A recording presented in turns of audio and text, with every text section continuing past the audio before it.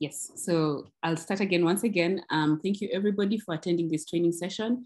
My name is Judith Owiga and I work for UN Habitat, and together with a consortium of organizations that you can see at the bottom of the screen, we are running this regional training program for Africa, and the topic is key aspects towards advancement of e-mobility in the region. I'll just give you a short overview of the Solutions Plus project under which this training is being undertaken. So this training is being done today and tomorrow on 17th and 18th October. And it's really under the Solutions Plus project, which is the Solutions Plus project aims to set up a global platform for shared, public, and commercial e-mobility solutions to kickstart the transition towards e-mobility, low carbon urban mobility. Something else I should add is we do have interpretation during this session. So if you'd like to hear our French interpreters, kindly go to the bottom of your screen and you can actually go to the French channel.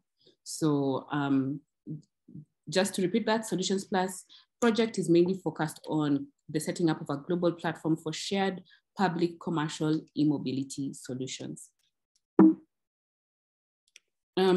So we are currently working in 10 cities all over the world: Quito, Montevideo, Hamburg, Madrid, Kigali, Dar es Salaam, Kathmandu, Hanoi, Pasig, and Nanjing. So within these cities, we have been carrying out some demonstration projects. In this training, we are carrying it out together with the GEF project, which is being run by UNEP. So we actually do have participation from some West African cities, some participants from West African cities who are part of the GEF project. So some of the things that the Solutions Plus project looks at is different business models and associated tools. We're looking at different types of vehicles, different types of operations, and different types of integration, as you can see that has been mentioned on the screen over here. For the purpose of this training program, we are mainly for this training program today and tomorrow, and for the one in November, we are mainly focusing on electric 2- and 3-wheelers. I just wanted to give you an overview of the Solutions Plus project. We mainly have 6 main work packages. The first one is mainly focused around the toolbox and evaluation. The second one is capacity building, which is where this training program is focused on. The third one is on market solutions and business models. Then we have demonstration and pilot projects. Then we have scale up, finance, bankability, and policy environment. We also have exploitation and dissemination, and we also have a work package focusing on the management of the whole project. A little bit about some of the other training programs that we have that are targeted towards a global audience. These are some of the e-courses that we have been running.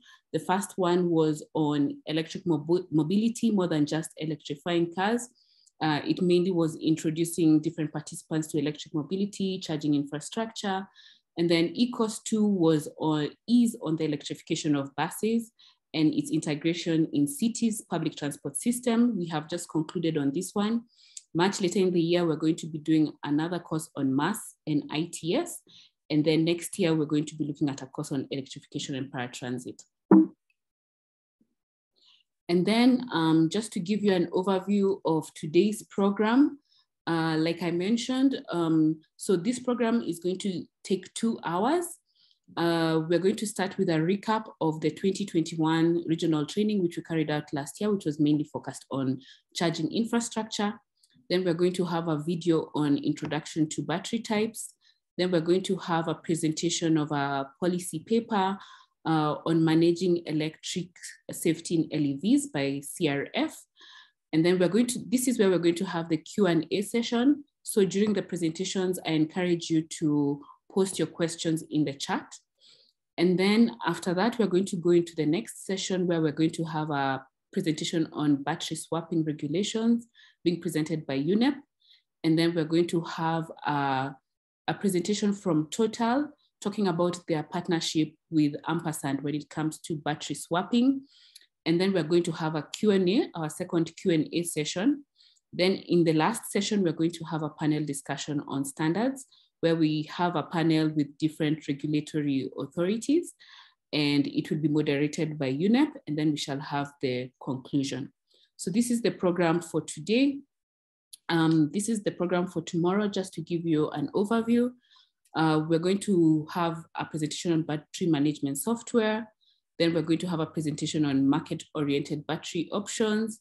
Then we're going to have a case study on battery and fleet management. We're going to have a topic on asset finance and financing batteries. We're going to have a topic on mass ecosystem, digitalization, and finally, a panel with different startups talking about battery asset management. So thank you very much. And then after the training program, we're going to send you a follow-up email for feedback and M&E on what topics we can focus on and how we can improve. So that's mainly the overview of the training program, so that you can understand what we're going to do. Once again, I just want to repeat that this session is actually being recorded, and we shall post it on YouTube.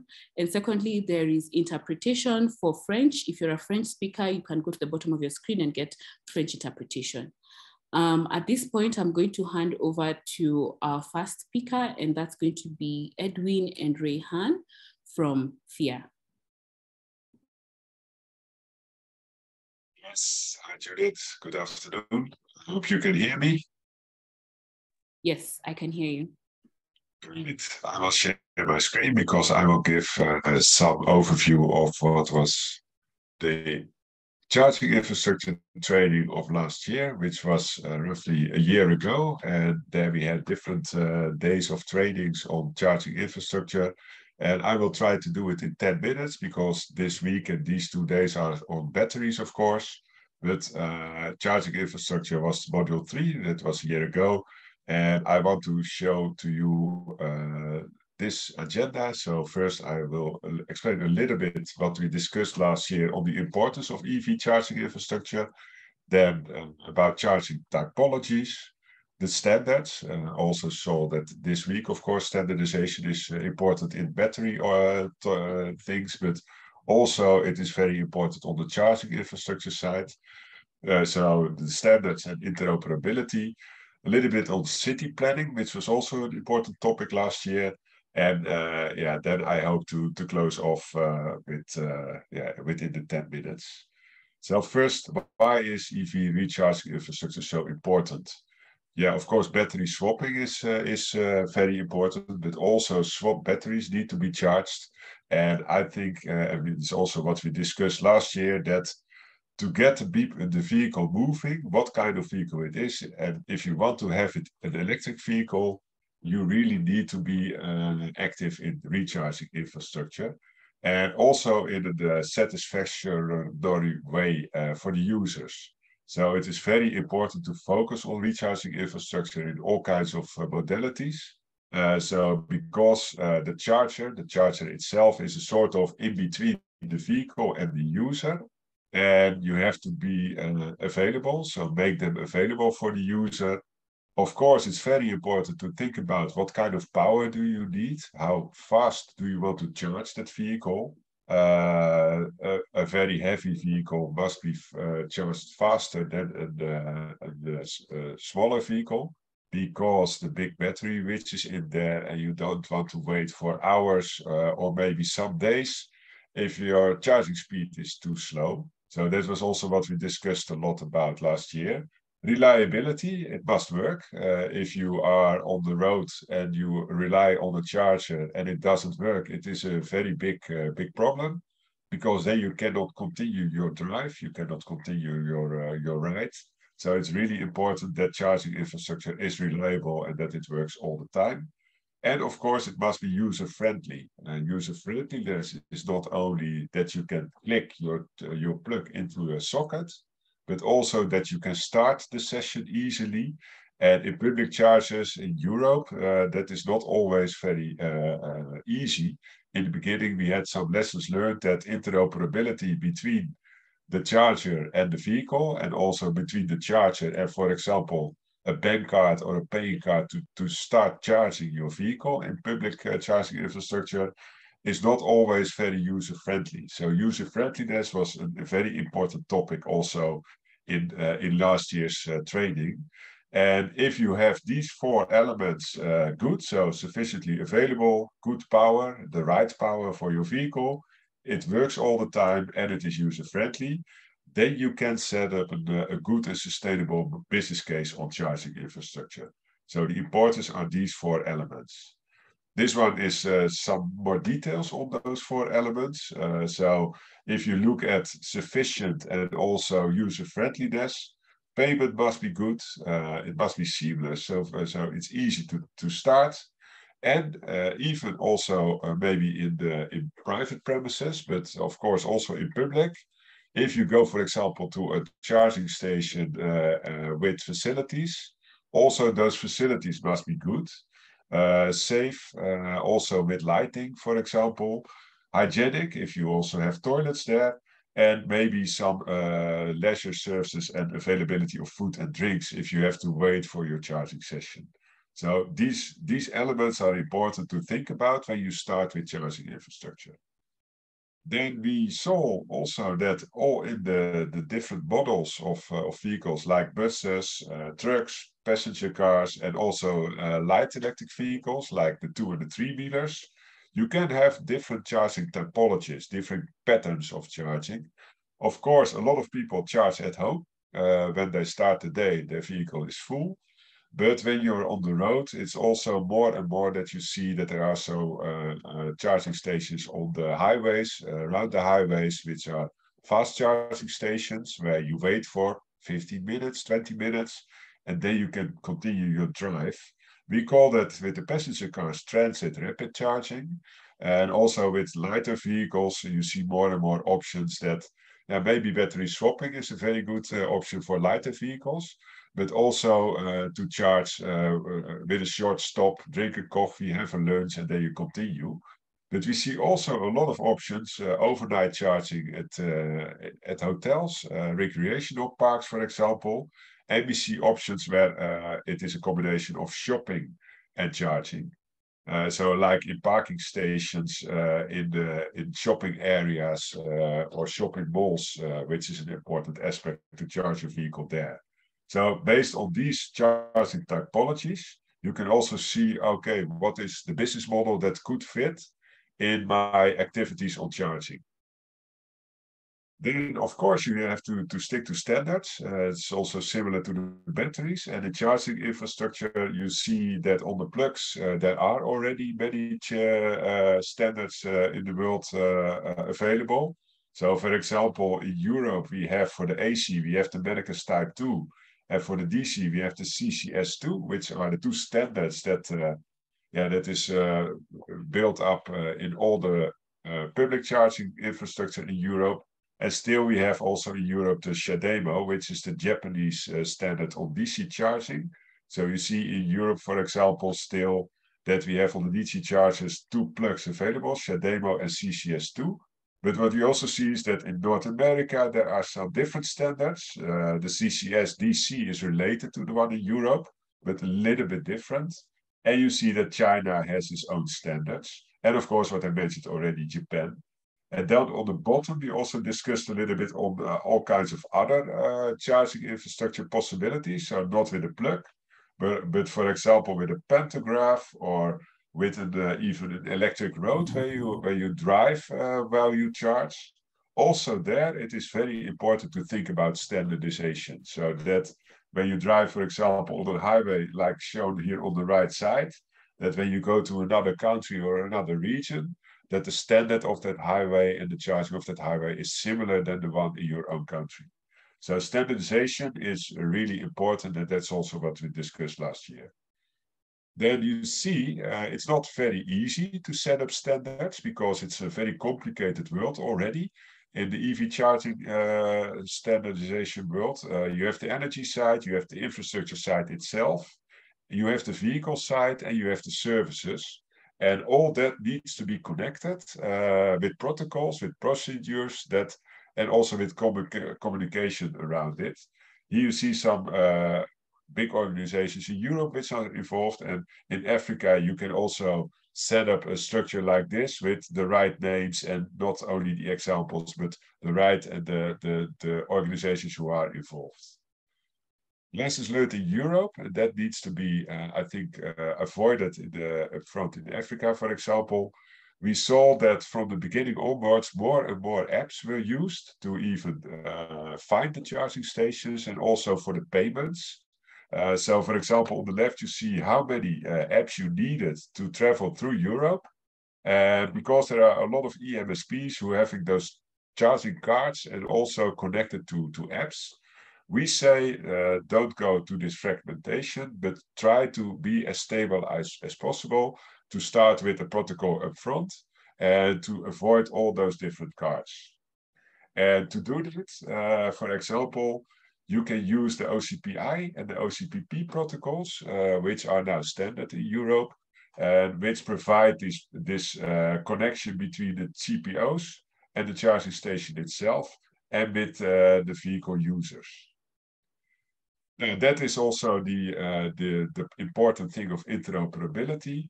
That is, it sounds very complicated, but the thing is that interoperability says that you need to be connected to everything, and it needs to be easy. So it needs to be functional, it needs to be safe, it needs to be compatible with all the equipment and the protocols, reliable, it must work all the time, and it must be available. Then something which was very interesting for also the cities itself, because you can see from the infrastructure side that you want to have a business case, you have to really work together. So it's not the private, it's not the public, but it is all in total, you have to build up your charging infrastructure together. So in the city of Maastricht, for example, we did this, the city with the business itself, and we set up a strategic plan, a strategic map for the city of Maastricht. And based on that, we said, okay, these are the highlights within the city where we want to build up the charging infrastructure. These are the stakeholders which are involved. And already up front, we saw some demand from organizations where there was no charging infrastructure yet when we started this process. And that is, for example, the yellow dots here, which was mainly in the city center where there was no charging infrastructure in the beginning. So based on that, we started to think about and then roll out the charging infrastructure altogether. And important that, and that's also what's really important in Africa, is you cannot do that without a utility company, because you also need to know where are the strengths and the weaknesses of our own electricity network. You can start building up charging infrastructure, but when it's too far from the main connections, for example, it costs you a lot of time to make it available and possible, but also a lot of money. So you can do that also with setting up some smart combinations. So using for existing, for example, electricity from metro, train, and subway. And you can also think about prevent grids from overloading at peak hours to make it a smart charging infrastructure, so that in the peaks you avoid a lot of charging, but in the downtime you do the charging with the vehicles. So if you work together with the utility company, you also have the data around that. And that's also what we did, for example, not only with passenger cars, but all modalities to make smart combinations, for example, in charging hubs. And that's also what we explained last year. Then monitoring is important. This is on a city level. So you start planning your charging infrastructure. Try to also start measuring from the first day onwards, so that you know what happens in your city. And you see then the growth of number of used charging points on a yearly, on a monthly, or an hourly basis. And you can also see how many unique users you already have from the beginning onwards. This is an example of the city of Amsterdam, but there are many occasions where it is important to start measuring when you start setting up the charging infrastructure. That was it. I hope I did it in almost 10 minutes. If you have questions, I will be available in this first hour, but I will also, of course, think that you have a lot of questions on the batteries. But if you even have a question on charging infrastructure, I will be available. Thank you, Judith. Back to you. I will stop sharing my screen. Thank you very much, Edwin, for that very interesting presentation. Like Edwin mentioned, if you have any questions, kindly put them in the chat and then we shall address them when we have the 10-minute Q&A session. Just to remind everybody, we do have French translation. Should you be interested in some French, should you be a French speaker? Right now, we're going to go into a presentation by Idiada on the different battery types. So I'll just go ahead and play this video. Welcome to the Solution Plus Battery Training course. I'm Mikan Ponens, the battery systems team at Idiada, and today I will talk about batteries for electric vehicles. Specifically, these presentations will focus on the type of the batteries that they are, technologies and the materials, to end up with the safety and validation standards. So first, let's look at the type of the technologies that are out there. This is a brief description of a battery, a schematic. It's an electrochemical storage device, where the electrical energy is stored in form of chemical energy at the anode and the cathode. During discharging, lithium ions flow from the anode to the cathode through the electrolyte, while electrons flow through the external circuit, powering the device of interest. On the other hand, during charging, an external potential is applied, and lithium ions and electrons flow the other way around, from the cathode to the anode. There are four main components of a battery. The cathode, which is usually a mixed metal oxide, ultimately defines a lot of the properties of the battery, such as range, durability, and performance. The anode, currently graphite, although they are moving towards silicon composites nowadays. And there is the electrolyte, which is the lithium-ion carrier. It's currently a liquid with a mixture of lithium hexafluorophosphate in organic carbonates. And finally, the separator, a membrane allowing lithium ions to pass but blocking the electrons. This figure shows a broad roadmap from the batteries in general. Before lithium-ion batteries appeared in the 80s, the market was dominated by lead acid, nickel cadmium, and nickel metal hydride. Those were very low energy densities, good enough for consumer electronics, but not suitable for electric vehicles. Once lithium-ion technologies were discovered, the amount of energy of batteries per either mass or volume increased drastically, which means they could be used in mobility applications. There are several technologies out there, which will be presented in the next slide, that makes lithium-ion batteries a big family and very application dependent. And finally, research is moving towards a next generation of lithium batteries, for example, lithium sulfur and lithium air batteries, which will show extremely high energy densities and capacities. Those technologies are still in the research phase and are not expected to be commercially available in the near future. There is some also trends in trying to remove the liquid electrolyte and replacing for a solid state. This will reduce the total volume and therefore increment the volumetric energy density of the current lithium-ion batteries. Those spider charts are the graphical illustration on how versatile is the lithium-ion technology by simply changing the cathode. We could achieve different properties suited for different applications. The properties are specific energy, is the total capacity of the battery, basically how far can it travel, also known as the range. How many miles can the battery deliver? This is important, especially for medium and large EVs. Specific power is how this power is delivered, how easy this power is delivered. This is important for city cars and buses, where you are constantly accelerating and braking, and not so much for driving long distance. Cost is another important property, include the raw material and the processability of the battery. Very important for mass production, but less important from top of the range cars, like should be a Ferrari. Lifespan is the durability of our cycle to reach the state of health of 80%. Performance is how the battery performs at low and high temperatures, for example. This is very important when cars are sold in extreme climate areas or non-conventional locations.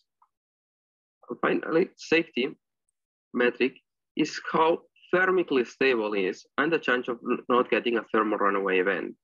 This is an intrinsic property of the material, but fatal events like accidents, fire, will be mitigated with the right engineering modifications at model and battery pack level. So even an LFP is considered safer than an NMC type at vehicle level.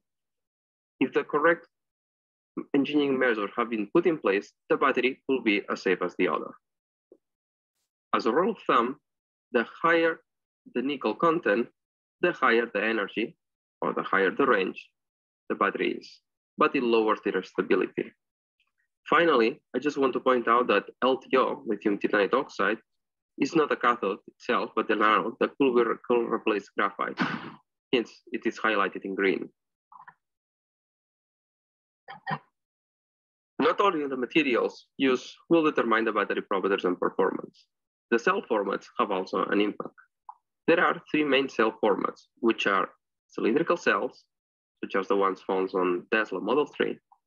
They have a very low manufacturing cost and are well optimized. As cones, they're inefficient at packing. Pouch cells, such as those found on the Nissan Leaf, they give a lot of flexibility of the design. On the other hand, they have poor mechanical strength. Finally, prismatic cells, such as the ones found in BMW i3, they are simpler, with good mechanical strength and have a good packing. But on the other hand, they have very poor flexibility in design. They're very rigid. So, having reviewed those technologies, let's find out what the battery is suitable for different applications. In this case, the electric vehicle. Here is a short summary of the preferred application for each battery type, depending on the vehicle use and size. Note that this is just generalization, meaning each application must be looked carefully into. Microhybrids, usually driven in the cities and not doing many miles, tend to prefer cheaper and high power solutions, such as LFP. As the powertrain is getting more and more electrified, from hybrids to PHEV, both high power and high energy solutions are used, depending on the preference of the OEM. Pure electric vehicles, especially medium and large sector, they tend to prefer high energy solutions, such as NMC, due to the highly yearly mileage rate those vehicles are expected to have. That means you can drive as much more miles per single charge. However, when it went to public transport sector, especially in buses, a relatively safer or more thermically stable solution is preferred, such as LFP again. In addition, due to the amount of raw materials needed per vehicle, costs are also important metric to consider for buses. Now, we will look closer to the safety aspects of the battery. For an average vehicle driver and passenger, general public, the main risks of batteries are fires that can happen suddenly. This is an example of a Tesla Model S in China that started emitting a white smoke and on fire shortly after. This is an example of thermal runaway of a cell and subsequent propagation. This phenomenon could happen due to an active abuse, such as a shock, or due to a cell deterioration that suddenly breaks out. So let's review the possible source of abuses that can happen. The first type of abuse is mechanical abuse. This means inserting an object, such as a nail, or impacts, like crushing. This leads to a deformation and separator breaking, and ultimately internal short circuits. Then there is the electrical abuse, such as an overcharge or over-discharge. This leads to dendrite growth and piercing separator, which leads to, again, to internal short circuits. Finally, there is the thermal abuse, such as overheating the battery. This means exposing the battery to extreme high temperatures, which may result in separator melting and ultimately internal short circuits. Those internal short circuits could lead to thermal runaway, an exothermic reaction generating toxic smoke, fire, or explosions. This thermal runaway, as it generates heat, could propagate to neighboring cells, leading to more smoke, heat, and fire, and the complete destruction of the battery pack. This is what happened in the previous slide with the Tesla Model S in China.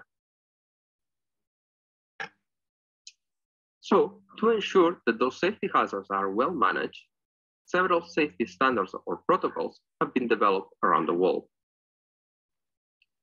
As you can see in this map, safety standards varies widely across the globe. For example, in North America, use SAE and SAN standards, including the J2464, J2929, and SAN 2017-6925. Europe, on the other hand, is regulated by the UNECE R100, currently on amendment number 3, which came into force early this year, while China has the GB 38031, came into force in 2020 as the main standard for testing batteries. Other countries have their own regulation, but they follow more or less the R100. This is the case of India, for example, where AIS 38 and 48 is analogous to the R100 in Europe. A list of mechanical safety tests for each regulation are shown in this slide. Vibration tests, mechanical shock, and mechanical integrity are the most common adapted safety protocols to test on batteries. For vibration, the battery is placed in a shaker and different vibration profiles are applied. For mechanical shock, the battery is launched at speeds against a wall or simulating a collision. It's also called a dynamic shock. For mechanical integrity, the battery is squeezed at a given force. It is also known as the static shock. The battery is considered safe to pass if there is no fire, explosion, or loss of isolation after those tests. A list of thermal safety tests for each regulation are shown in this slide. Thermal shock and cycling, fire resistance, and over temperature are the most commonly adopted for the regulators around the world. Thermal shock introduced to the battery to extreme heat and cold in a short period of time. Usually, temperature range could be as low as -40 degrees to +60 degrees, cycled over a period of days, with a maximum of 30 minutes between each extreme temperature.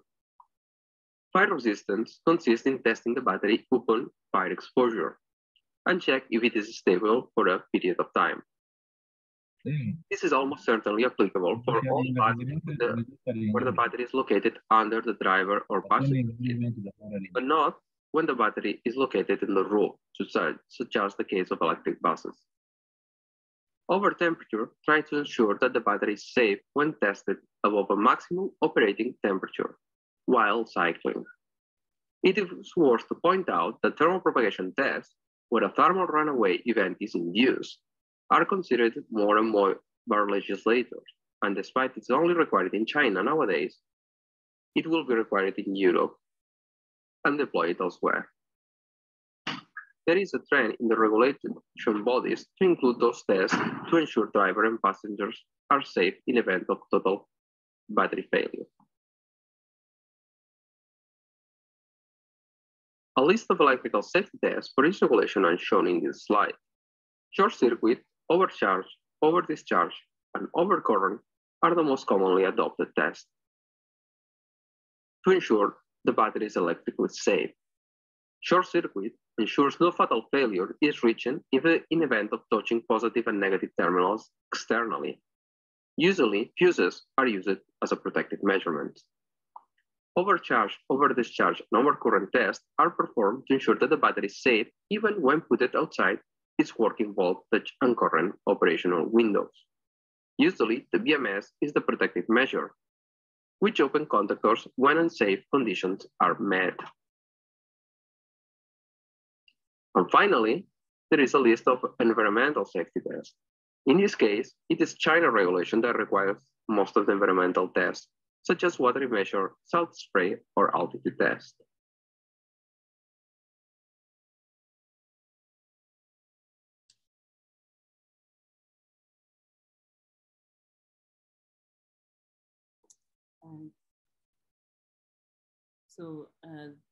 Thank you very much.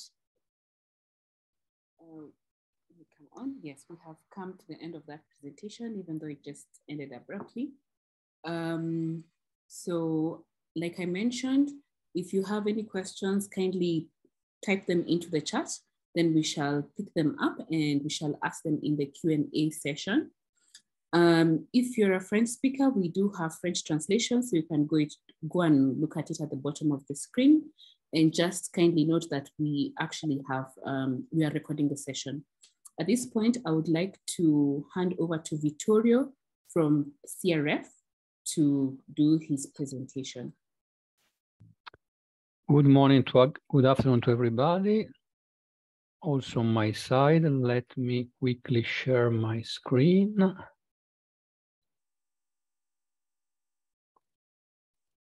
Oh, yes.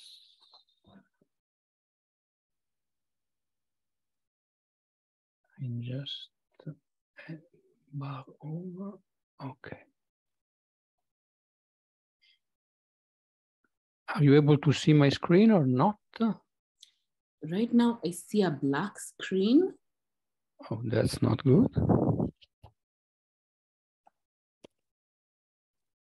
Yes. Is it full screen or not for you? Was not for, it just came for a moment and then now it's a black screen. That's interesting. A few seconds ago was working. Yeah. Let me try to do it again. Now it seems my PC is blocked too.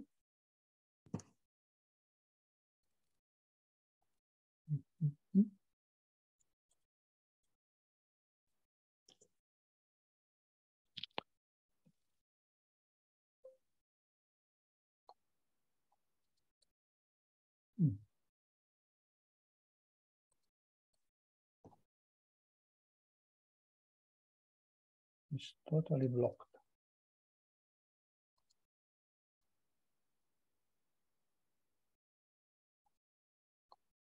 I don't understand what is happening. Maybe just it's blocking the share. It's totally blocked the screen. I'm not able to do anything. Only the audio is working. Okay. Alternatively, I could share from the slides that I have. Yeah, but I need any way to see you. Oh, this is not able to.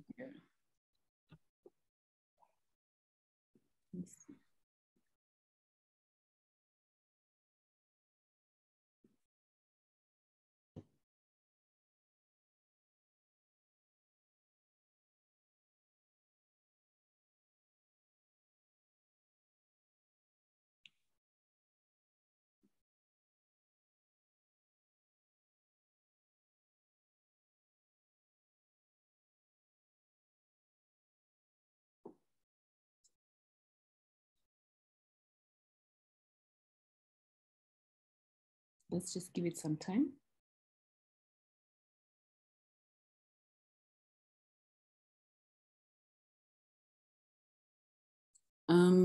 As we wait for Vittorio to set up, I would just like to check whether Nuwong is on the call. Yes, I'm in the call. Yes. Yes, you have my slide, right? Can you share it from your end? Okay, thank you. So maybe I'm thinking, Nuwong, maybe we can go and have your presentation first, and then we can come back to Vittorio. Okay. Okay. I'm still driving, so if you want to, it's fine. Okay, cool. So maybe we just wait for Vittorio to see if he's back on the call.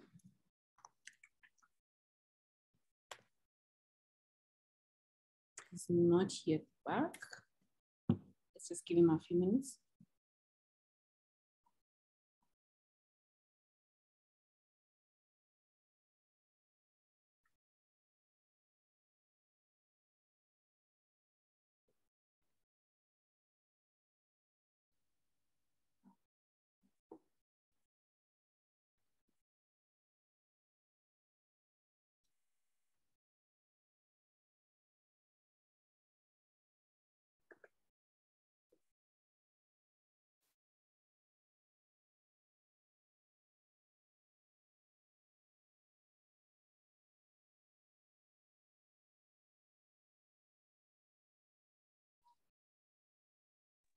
I am back.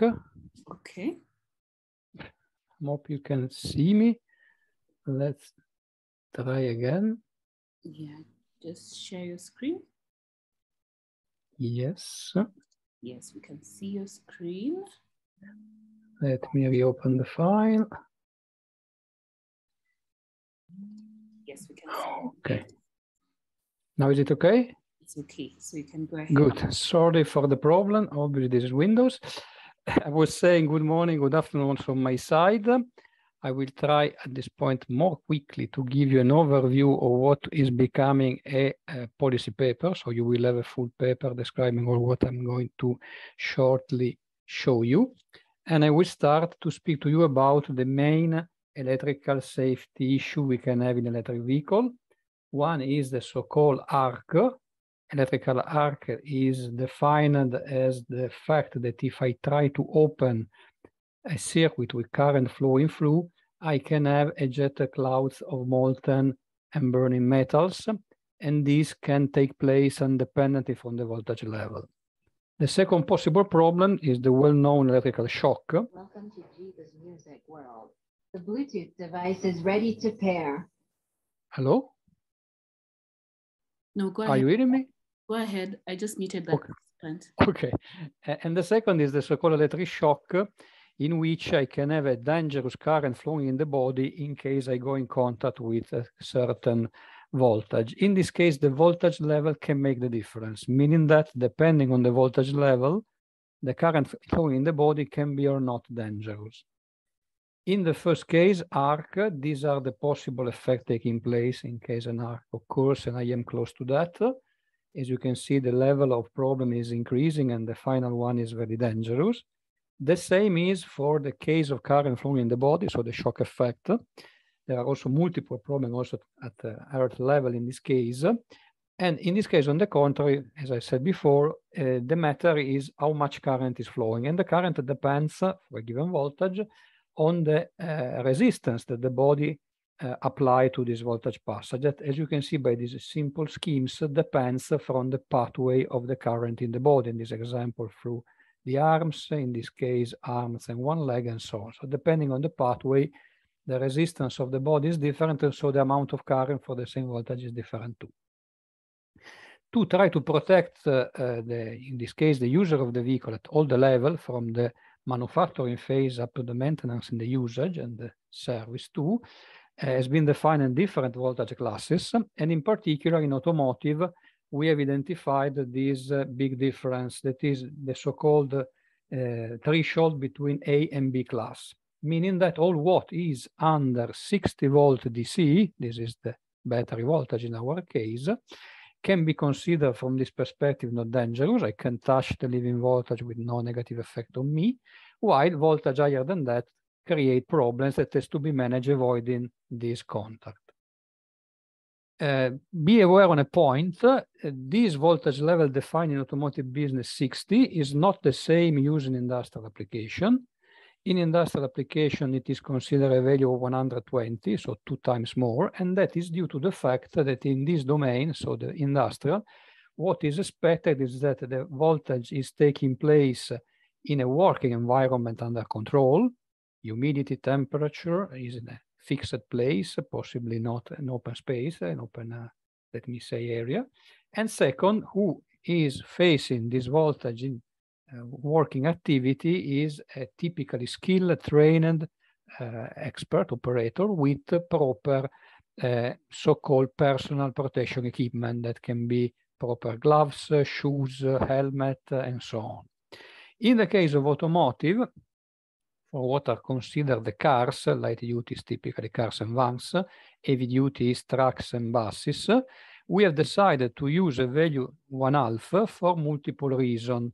The first is that the environment cannot be controlled as it is the industrial one. Cars, vehicles are everywhere, and where they are, there could be water, mud, and other effects that can obviously reduce the insulation, electrical insulation of the system. The second is that the operators are drivers that in general are not the professional expert operators of an industrial plant, and in general they have not using the so-called personal protection equipment. We are used to have standard dresses, and a lot of time metallic objects like watch, rings, bracelet, chains that obviously for the current perspective can be very dangerous.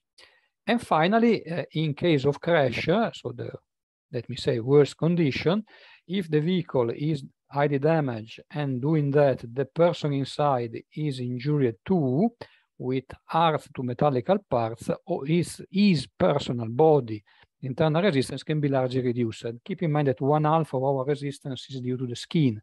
So if I have cuts on my skin, immediately the value given before becomes 1/2, and due to that, the same voltage produces 2 times the current that can be dangerous. Here the ratio that we decided to apply in this direction. The further problem already well explained by the colleagues before me already give a presentation. For instance, the very interesting, the other one on the technical aspect of the battery is that battery is not a tank. In general, people believe that battery is the equivalent in electric vehicle of a tank. It can be from the functional perspective, but undoubtedly not from the behavior itself. Tank is, let me say, at the end, like a classical glass in which I can put a liquid today, my fuel, diesel, gas, and what it is. And so refueling, for instance, is simply the transfer of this liquid from one bigger tank, the station 1, to the smaller in the car. In the case of electricity, as said by Idiada very clearly, we are on the contrary making happen chemical reaction. Charging, discharging are at the end mechanism in which the current flow, that is the one allowing, for instance, the propulsion of the vehicle, is due to a chemical sequence of reaction, the so-called reduction-oxidation reaction. And this reaction have a specific dynamics, efficiency, aging effect, are temperature dependent, and so on. In particular, for instance, if you go to see the condition of the so-called battery empty, so the zero state of charge condition, while in the case of a tank, a zero fuel tank is an empty piece of metal or plastic, depending on the material of the tank, in this case it's not the same. Also, battery defined at a zero state of charge, it can be placed, due to the fact that there is anyway energy inside, can be placed in which all the abuse tests presented before by the other colleague can create also at zero state of charge negative effect, dangerous effect as emission of toxic gases, fires, and in the worst case also explosion.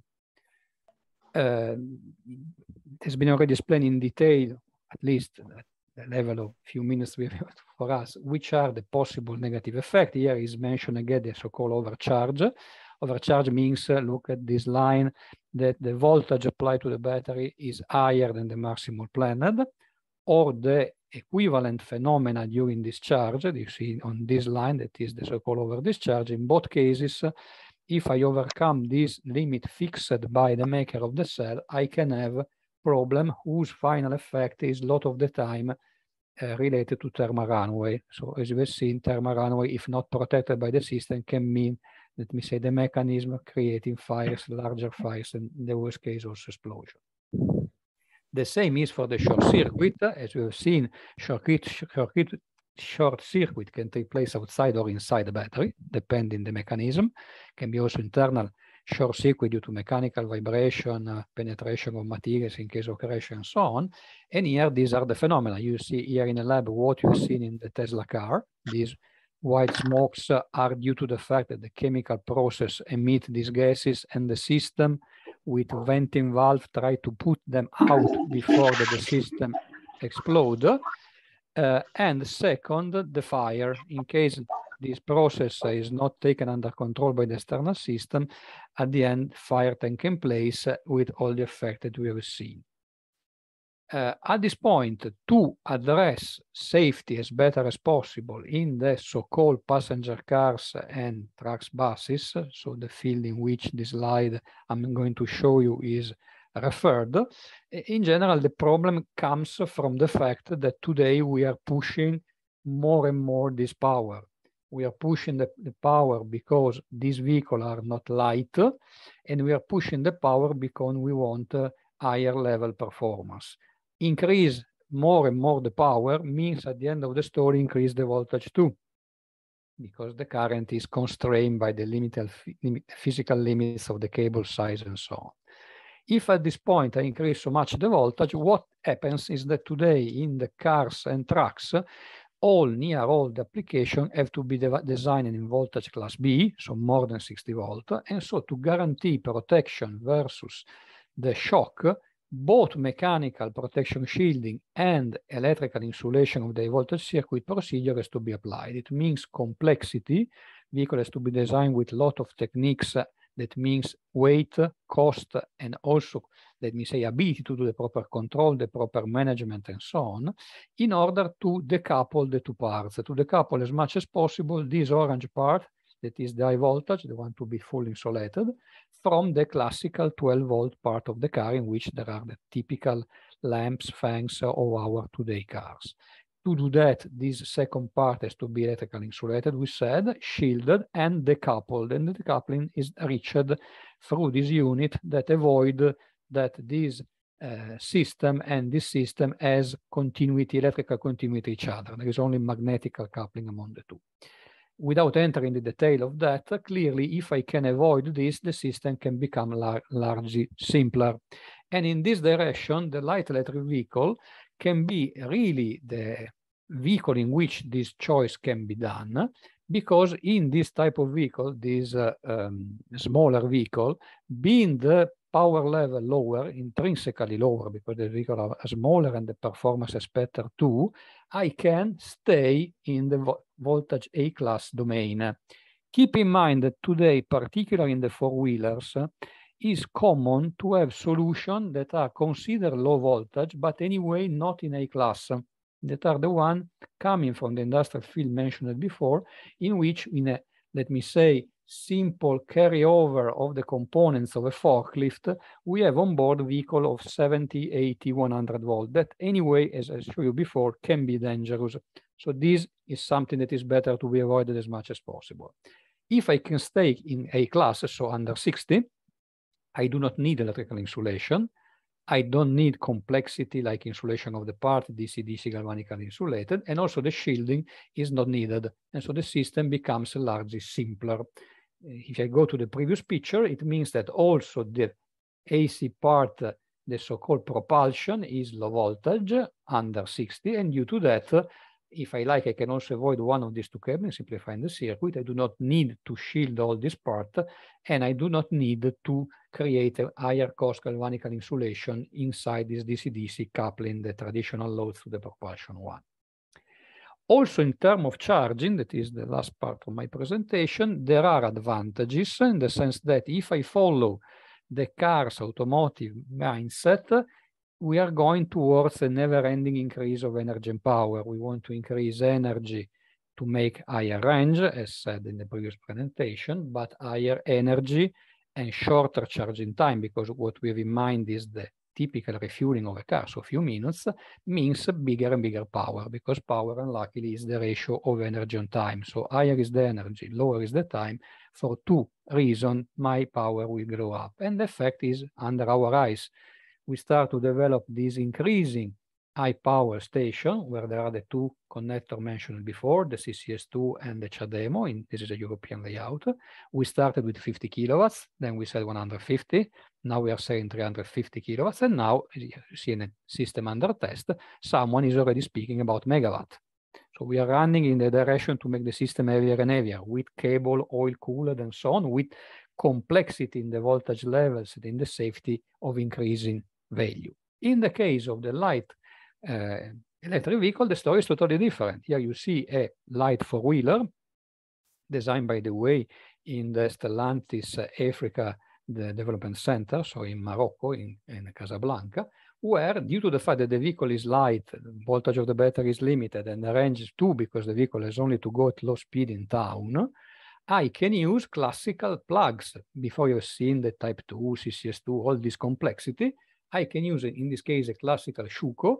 The cable, by the way, is integrated in the vehicle itself, so it's like a vacuum cleaner. You take it out and you can connect directly to a standard plug, or you can connect, if you have a wall box coming from a classical automotive, through an adapter. This low voltage and this low energy are also the right enabler for another very important element that is becoming a key element in the field of light electric vehicle, that is the swapping. Swapping asks for low voltage to handle the battery with no risk, and light batteries to make it by hands. And in the moped, in the scooter, the electrical bike, is already common to have this battery that can be removed mechanically by the user and replaced and charged separately out of the vehicle. Totally different from what we are continuing to face in the cars and buses, where do the same for the high voltage and the very heavy weight, 100 of kilograms, means today robotization and complexity to guarantee the safety. For instance, for the swappable batteries, there are companies of the level of Piaggio, Honda, KTM, Yamaha that are working to standardize common swappable solution covering 2, 3, and so on wheeler. The only element to be taken anyway into account is this one. The voltage are low, the energy is limited, but it does not mean necessarily that also for low power, the current are low, because the voltage is very low. We said 40 volt in respect of 400. So also in a ratio 1/10 of power, the current are the equivalent to the one of a car. So I can have also in this case high current, particularly in a case of quick charge request. And so ARC, because ARC is voltage independent, but it's more current dependent, and thermal management has to be done properly. Low voltage, low energy does not mean no problem, means a part of to be taken properly into account. Just to conclude, moving you to the coming paper that will discuss all these elements more in depth. This will be ready by the end of the year probably. At some point to be focused by the discussion I did. First is stay in A class, simplify a lot the game, is a simplification in terms of lower electrical protection that has multiple positive impact, design level, usage, service, and maintenance, and also the manufacturing phase. So all the steps of the life of the vehicle will be from this perspective simpler. And in case, the not desired case of a crash, also the action of the fire brigades will be simplified by the fact that there is no risk to go in contact with high voltage, let me say, condition. As we said, this voltage is also an enabler for simplify the charging in terms of infrastructure, no need of complexity like we are facing in cars, and the swap too.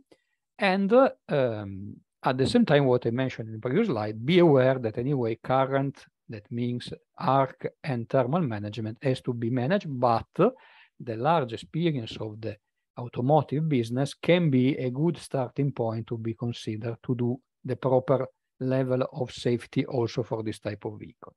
Last point, other good side effect to stay under 60 is that automotive has already developed for mild hybrid application lot of interesting automotive level high volume components, motors, inverters, and so on, that can be applied in these smaller 2, 3, 4-wheeler as propelling system, not only as a small complement like it is in the case of cars where we speak about hybrids. And the second is the batteries. The fact that the automotive business is built up more and more higher volume cells can be a good option to find cells to be shared also for lighter vehicle or be used in second life. Today, we are used as car maker to consider the battery to be replaced on a standard car when it's lost only 20% of its initial energy. And today, the typical end means recycling. If we find a way to use part of this pack in other applications, as for instance LEV, can be largely beneficial to make the circular economy more effective. And that's all. Sorry again for the technical problem, but at the end we find a way to go to the end. Thank you again. Thank you very much, Vittorio. Thank you for the presentation. And also we are really glad with the participation that we are seeing in the chat. If you have any questions, kindly put them in the chat and then we shall address them. We'll now head to our next speaker, who is Nuong. We will just skip the first Q&A session. What I want to say is the program is pretty packed and I know it's very intense, but because this topic is very interesting and very relevant.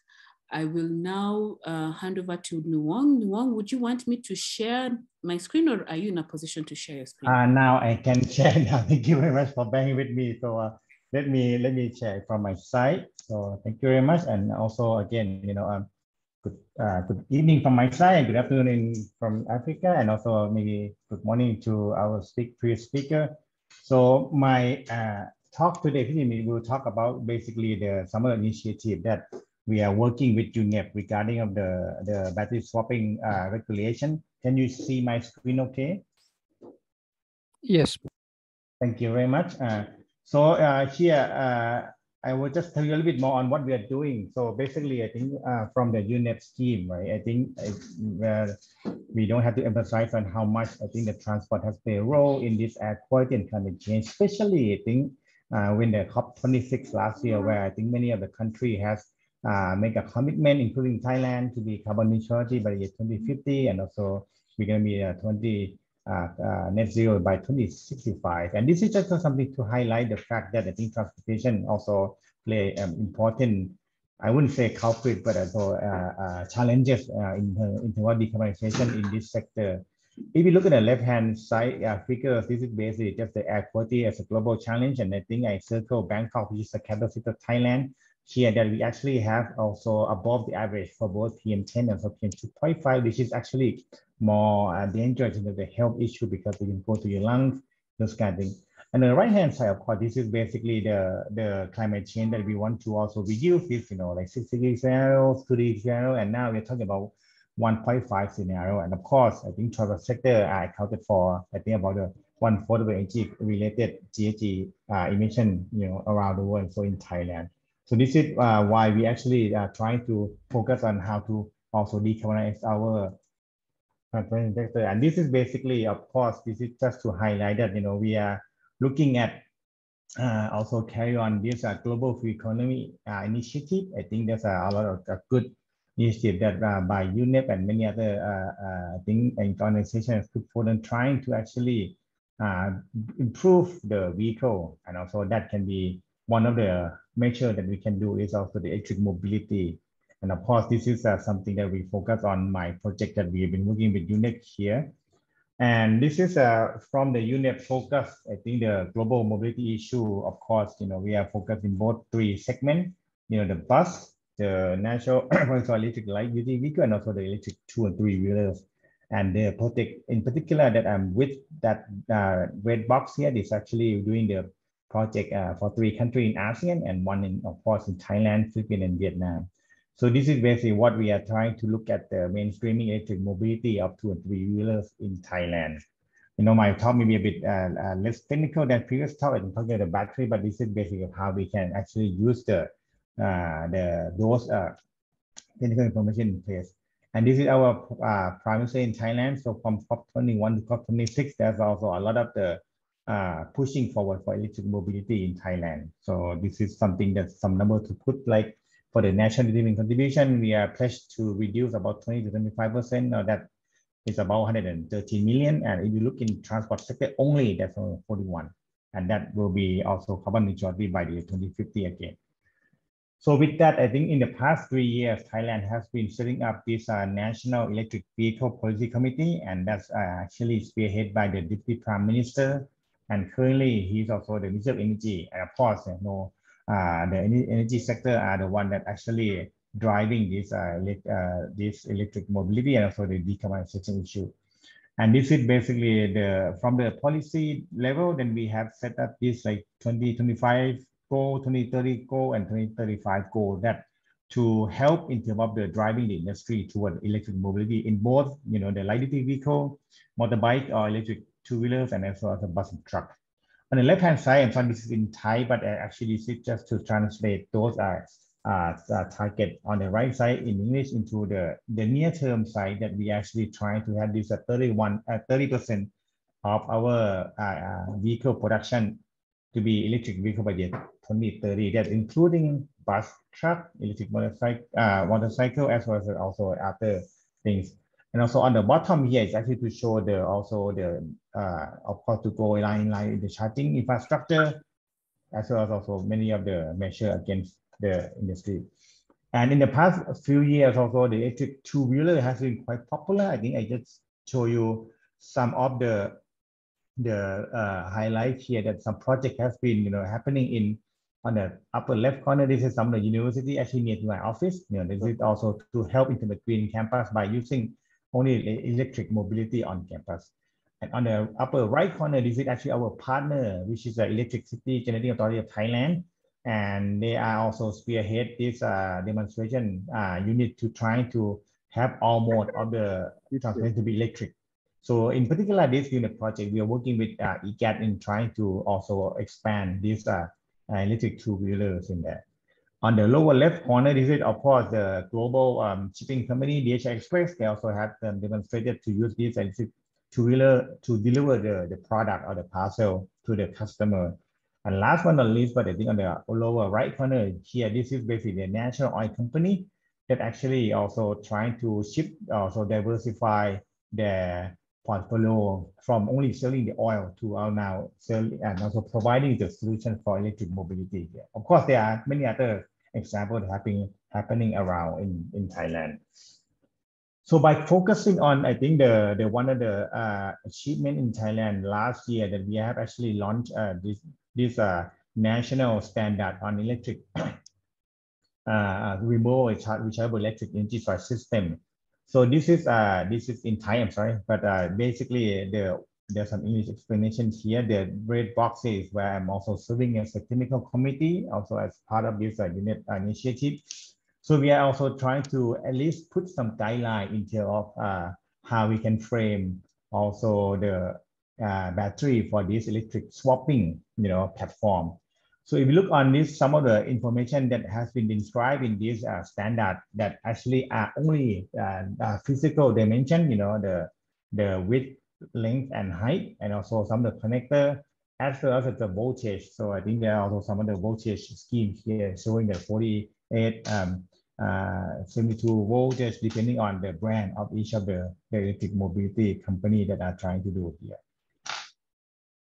So, and also on the parallel effort, so in our research center, National Energy Technology Center, then we actually having this project that are funded by the national government on trying to take that standard and try to do some real demonstration with also the three party involving the battery maker, also the service provider for swapping, and also the motorcycle company.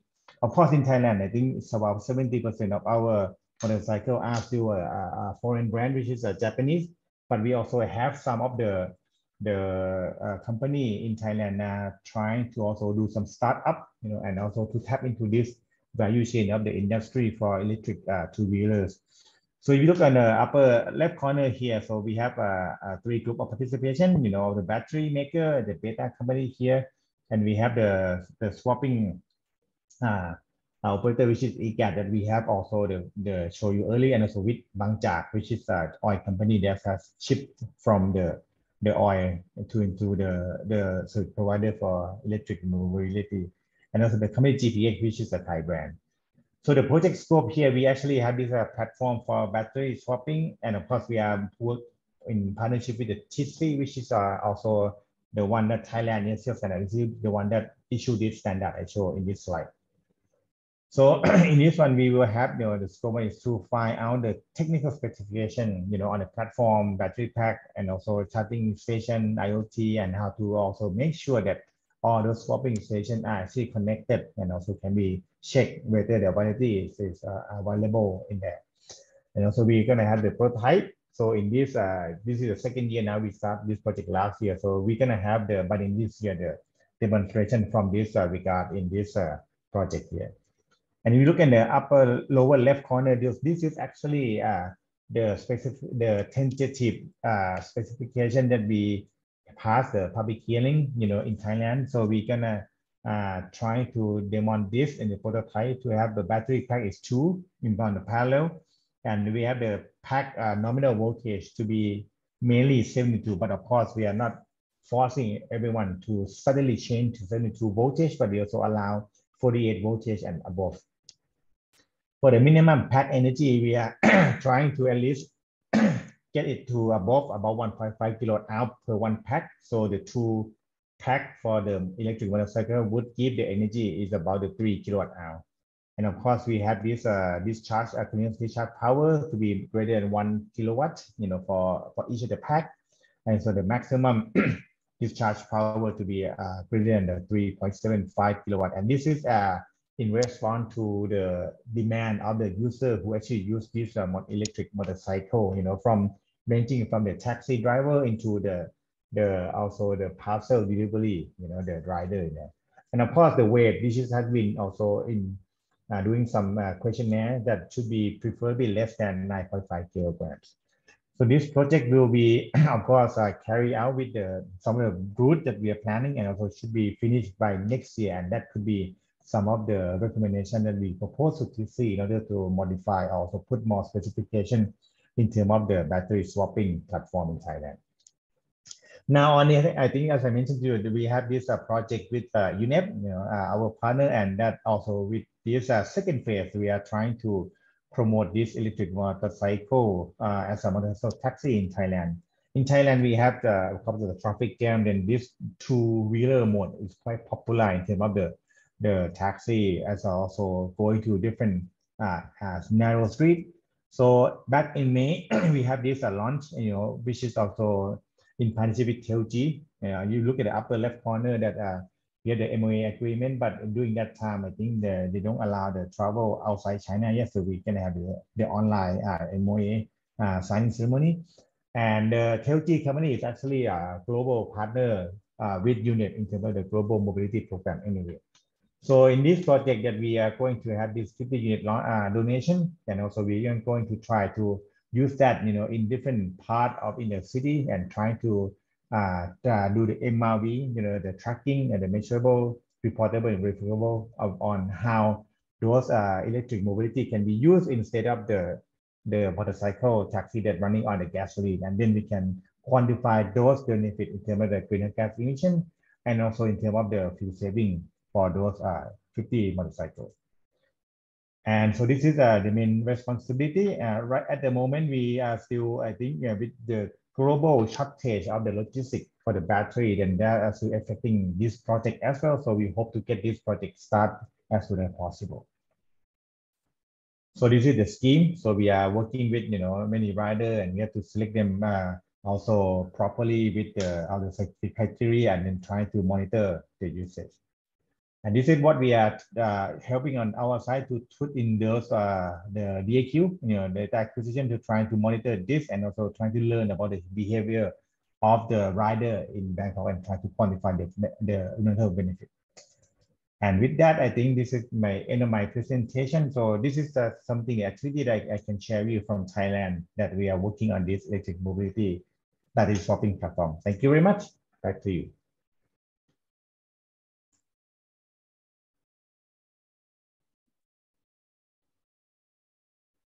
Thank you very much. Yes. Thank you for that great presentation. And I'm sure a lot of people have learned a lot, and we are also going to share more even from the recordings. We're going to share the recording with different people. So if you want to go more in depth in the presentations, you will have that opportunity. We do understand that the schedule is a little bit packed and it's very intense. But if you have any questions, feel free to put them in the chat. And if we do not address the questions in the Q&A, in our very summarized Q&A, we can also share the answers with you on email. At this point, I would like to invite one of my colleagues, Jacqueline, to just ask one question that has been posted on the chat. Thanks, Judith.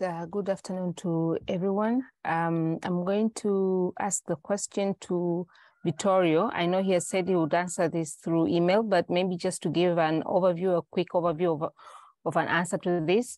And the question is from Etienne Saint-Tenin Zembo. The question is, could you please share the consequences, in brackets, norm, safety, and hardware, of using a system that is greater than 60 volts and greater than 120 volts compared to a system that is less than 60 volts? Yes. Vittorio, over to you. Yeah, are you reading me? Yes, I hope so. as I wrote in the chat, for the one interested, there will be the paper in which some of that will be described. Obviously, it takes a lot of time to give an answer explaining all the systems that are applied or not. Anyway, for the one that need a quick feedback on that, like Etienne, but also I see that not only Etienne is interested, but also Sheikh is interested. I will directly contact them. There are different impact at different level. There are different costs, give a general answer. In the term of design, in term of part component you need to introduce in one case and not in the other. In the system that you have to implement to control in case of need of insulation, that consistency of the insulation in the life of the vehicle. And also when you go to make homologation, for instance, in the case of Carousel Elite, I don't know for the 2 3-wheelers, honestly, there are different levels to be satisfied in the test to be done for the homologation depending on these voltage levels. Okay, thank you, Vittorio, for that answer. At this point, we will now hand over to Total. I need to give the Total speaker administrator, right?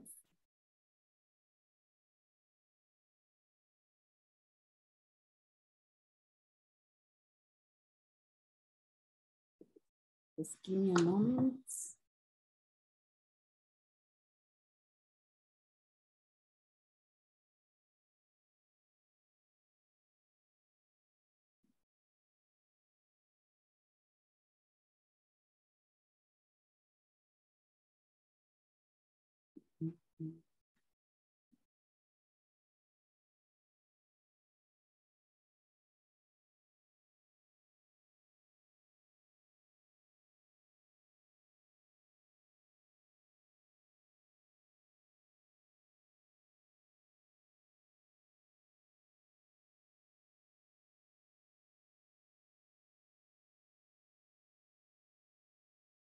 Oh, I'm muted. Hello, can you hear me now? Hello, Dennis. Hi, Judith. Can you now? Can you hear me? Yes, I can hear you. Let me make you present here, and then now you can go ahead and present. Okay. Let me know once you're able to see my screen.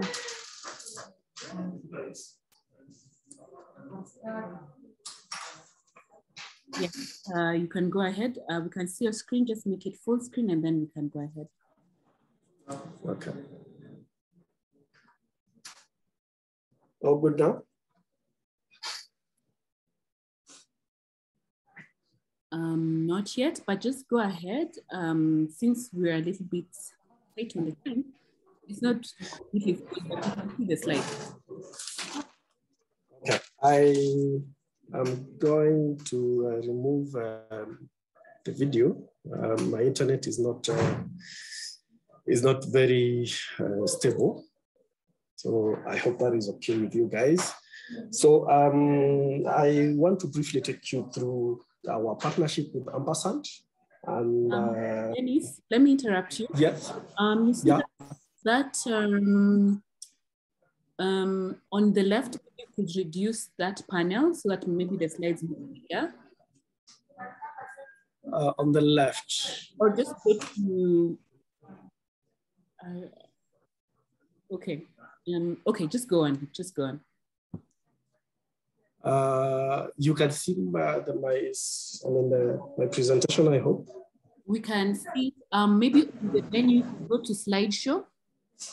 Go to slideshow and I'm already on slideshow, actually. Okay, okay. Then just go ahead. Then. Or you can display if mine has an issue. I think.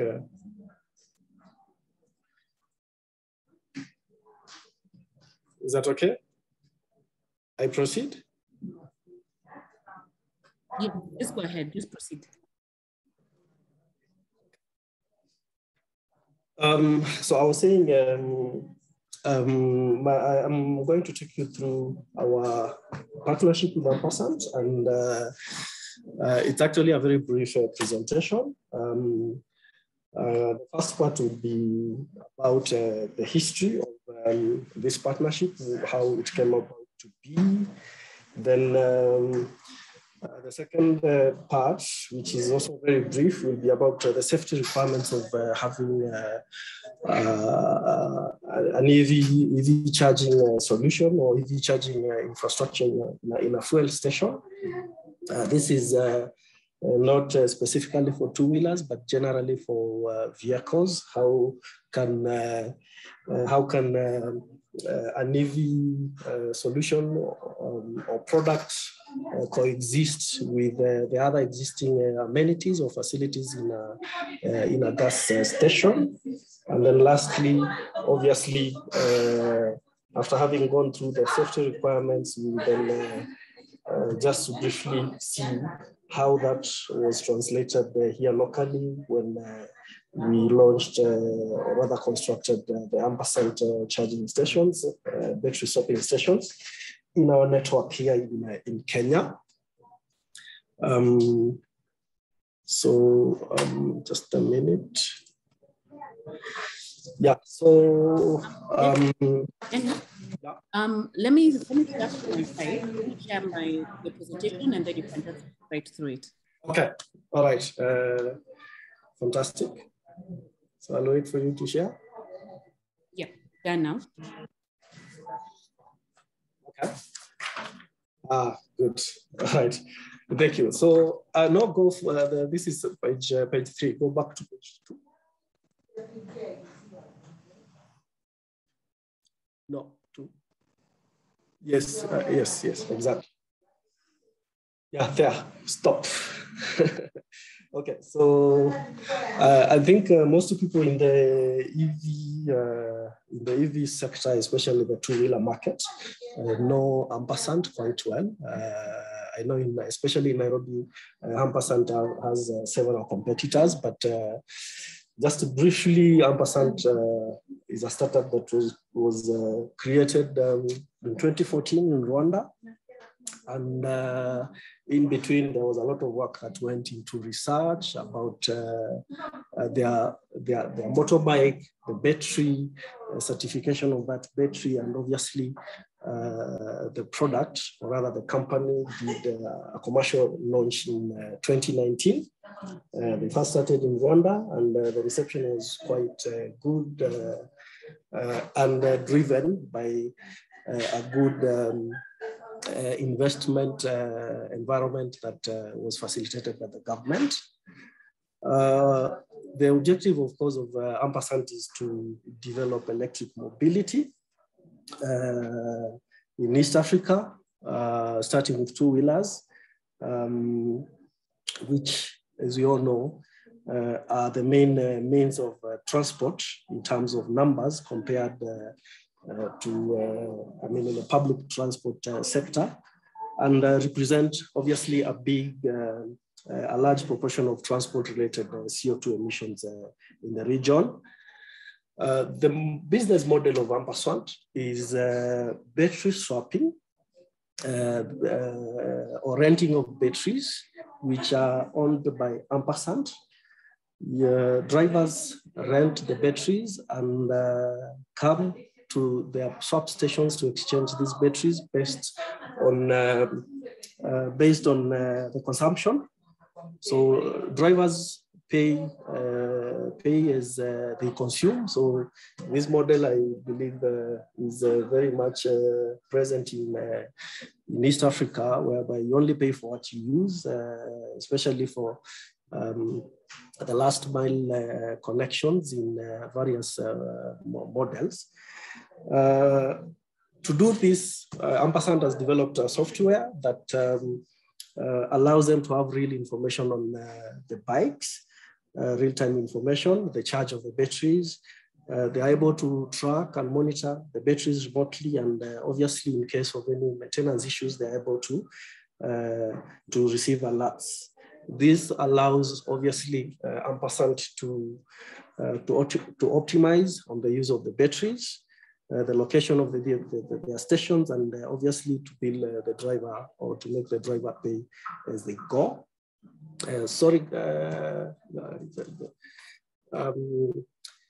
Sorry, you've moved from the first slide. I'm not finished. Oh, you're still in the introduction. Okay. Yeah, I not finished the last slide. Yeah, the previous slide. Yes. Okay. No, previous. Yeah, this one. Yeah. So to finish on this slide, so we partnered the discussion in terms of our relationship with Ampersand started, I think, in 2019, whereby Ampersand won a startup challenge organized by Moving On, where Total is a partner together with Michelin and other big groups who are essentially working on innovative solutions for urban mobility. And as a follow-up to this, in 2021, we participated in Ampersand's Series A financing through our head office. We have a green venture fund called the Total Energy Ventures that invest in innovative startups like Ampersand. And as a result of this investment, the group introduced us to Ampersand when we came to Kenya to explore this market. And we started discussing and working with them to pilot 3 stations in December 2021, which culminated in the launch of the 3 stations in June 2022. So obviously, we can go to the next slide, Judith, sorry. So the solution for Ampersand is, as I've said, is to operate a network of rapid charging stations and battery swaps for e-bikes in the market through a backend software that obviously creates a sort of physical digital energy network for mobility. This is in line with our group ambition, which is to achieve net zero emissions by 2020. And by so doing, we'll be providing clean, affordable, and reliable energy for our border customers. Next slide. So obviously, our intention is, of course, to pursue further development to scale this up with Ampersand, obviously, as we try and also capture the other market. So we have several criteria when it comes to installing EV stations or EV charging infrastructure in our stations. They are of 4 types. The first one is they relate to fire safety. We also have technical requirements, then the traffic safety and market and other related requirements. So on fire safety, we are very keen on making sure that the chargers and any associated equipment are not placed near what we call the ACTEX zone.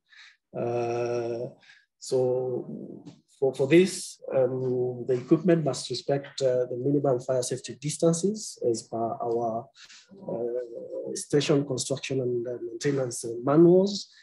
We have also defined safety zones depending on the facility that we have at the station. So for example, any highly combustible material that used to be 6 meters, like LPG, for example, 10 meters away from any fuel equipment, dispenser, offloading area, tanks, vents, and the rest, 5 meters away from the shop entrance, 5 meters to the generator. We also require that the power supply cables should not be routed underground through the ATEX zones because of obviously the risk of fire. The above conditions, of course, are not required if the equipment that is in use, either the charger, the connectors, or the power boards are certified for use in an ATEX environment. So we have obviously 3 ATEX ratings, ATEX 0 to 2, and the highest is 2. So if they are rated for use in such an environment, then you don't require most of these. The other thing to add on this is, of course, that these requirements have been defined by the group. So they are mostly applicable in Europe, but as we roll out EV charging to other countries, we have to adapt to the local regulations that are there. So this might vary from one country to another, either higher or lower, depending on the government standards that have been put in place.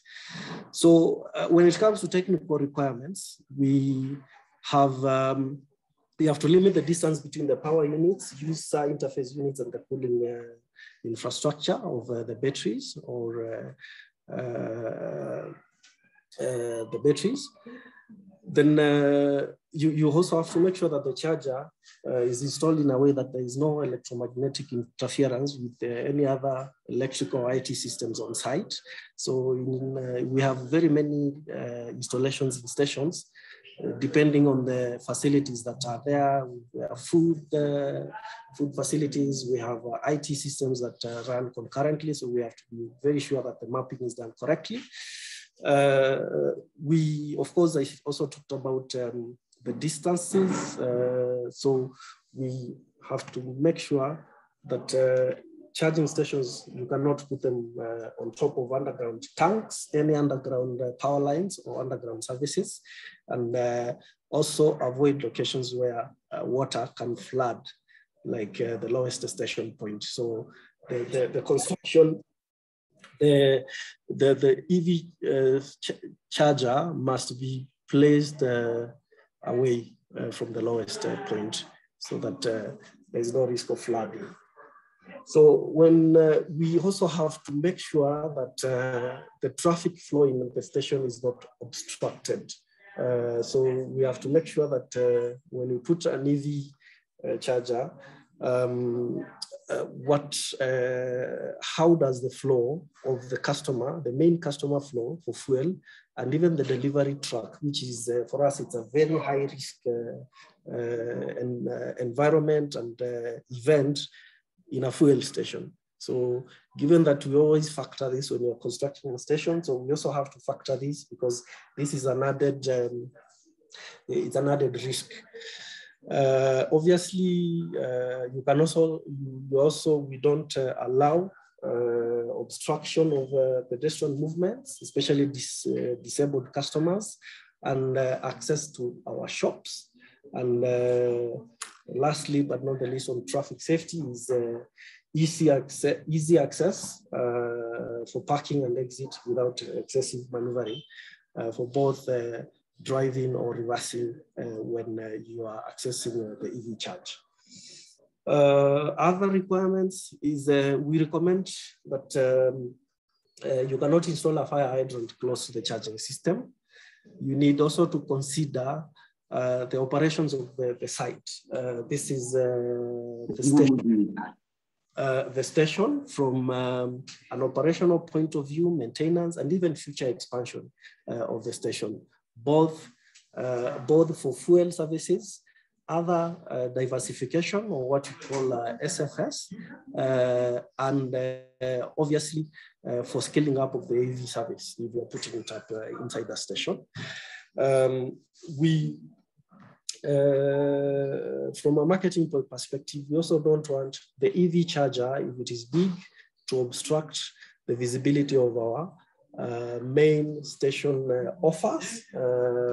And in addition to the station offers, that is the forecourt, but also SFS offers, which is shop, food and services. So we have our Bonjour shops, we have our activities with third parties, but also services like tire centers, service bays, or what you call lube bays, and also car washes. And of course, I talked about ease of access to the shop. Lastly, for cost reasons, you have to make sure that the chargers are in close proximity of the power source because of the type of cable that you need to use, and obviously any expansion or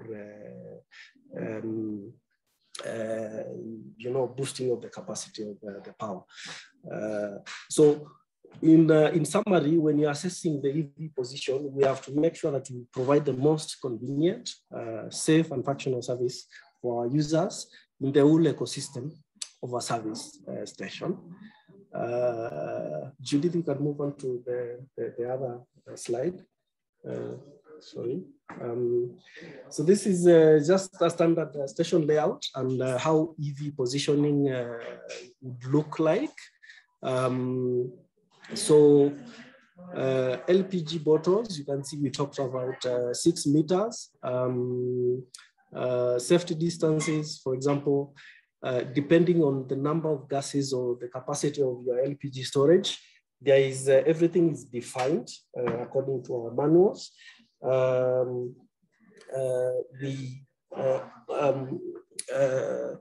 We said, for instance, at the forecourt, in some cases, like in Europe, we're having charging stations at the forecourt, but those chargings, of course, those chargers and the equipment is ATEX rated, and that's why it's allowed there. But generally, it is not recommended. So for us, when we're talking of respecting specific safety distances, any electrical equipment that is below 22 kilowatts is for us is just like a simple electrical equipment. But once you go anything above 22 kilowatts, then for us that is like an EV charger, and we have to apply these rules accordingly. So yeah, next slide, just to see what is allowed and what is not. So as you can see, our preferred option is the area between the forecourt, the third, or rather the SFS. On the left is what you call SFS. So you have shop services, and obviously this is the same area where you would also have a food operator, like QSRs.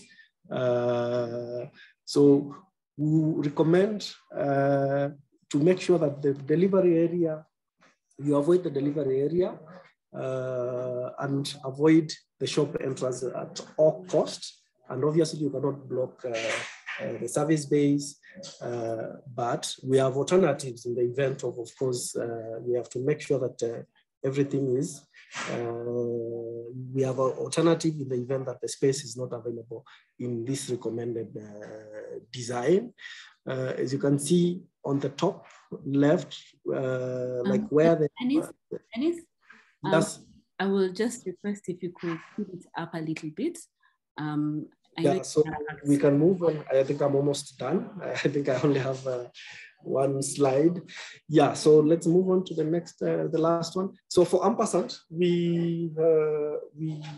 this is my last slide. So for Ampersand, we went around the 3 stations where we have installed the charging stations and identified the safety concerns regarding traffic flow at the forecourt. And we also looked at the time that you need to do the swapping and obviously providing the related signage on safety. We also had to look at obviously the issues that I've talked about, ATEX zoning. If equipment is 5 meters within the distance of the canopy edge where you have fuel, then that equipment must be rated zone 2 ATEX. And the rest is just safety and access to the charging stations by the motorbikes. So, and that is safety bollards and ramps to ensure that the motorbikes do not trip or get into contact with the pedestrian flow at the station. So that's it from me, Judith. Thank you. I'll be looking at the questions and maybe answering them as we go on. Thank you. Bye. Thank you so much, Dennis. Your presentation has been very informative. It's just that the time is really tight, and I think it's because this topic is very interesting. But we do have some questions for you that have been put in the chat. Feel free to answer them in the chat. Thank you so much for that. I will now hand over to Amos from UNEP, who will take us into the next session. So Amos, I hand over to you. Thanks, Judith, and thanks to all the presenters who've come before. I think we've had a very insightful session so far, and as Judith said, the topic is very hot. So there's definitely so many answers and answers to questions and people seeking the answers to those questions. So in a nutshell, I think we've gone through presentations about the EV batteries, about the battery type, about safety elements, about battery swapping, and we just want to shift the gears a bit and look at the, what sets this all together, and that's standards. So this next session is going to be about standardization, the element of EVs and especially batteries. So we are joined by experts in standardization, and we'll be looping in also Vittorio, who is from the product development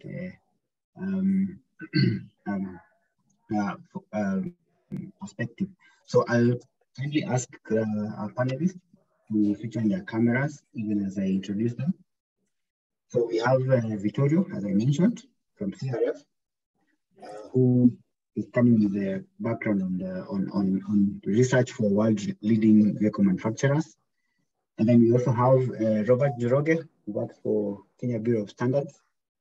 He's leading the technical committee on electric mobility, which was recently, maybe not so recent, but which has been formed and is working on the standards for electric mobility. We also have Arnold Mato from Tanzania Bureau of Standards. He's the one also who is responsible for electric mobility standards. And last but not least, we also have Jean Diamor Nizeyimana from the Rwanda Standards Board. So I know we are really pressed for time. So I'll ask that, sorry. So I'll ask that, I ask the participants to just put in their questions in the chat box. We may not be able to address them all, and we may not be able to engage as much as we had anticipated, but I can volunteer these experts to respond to your questions.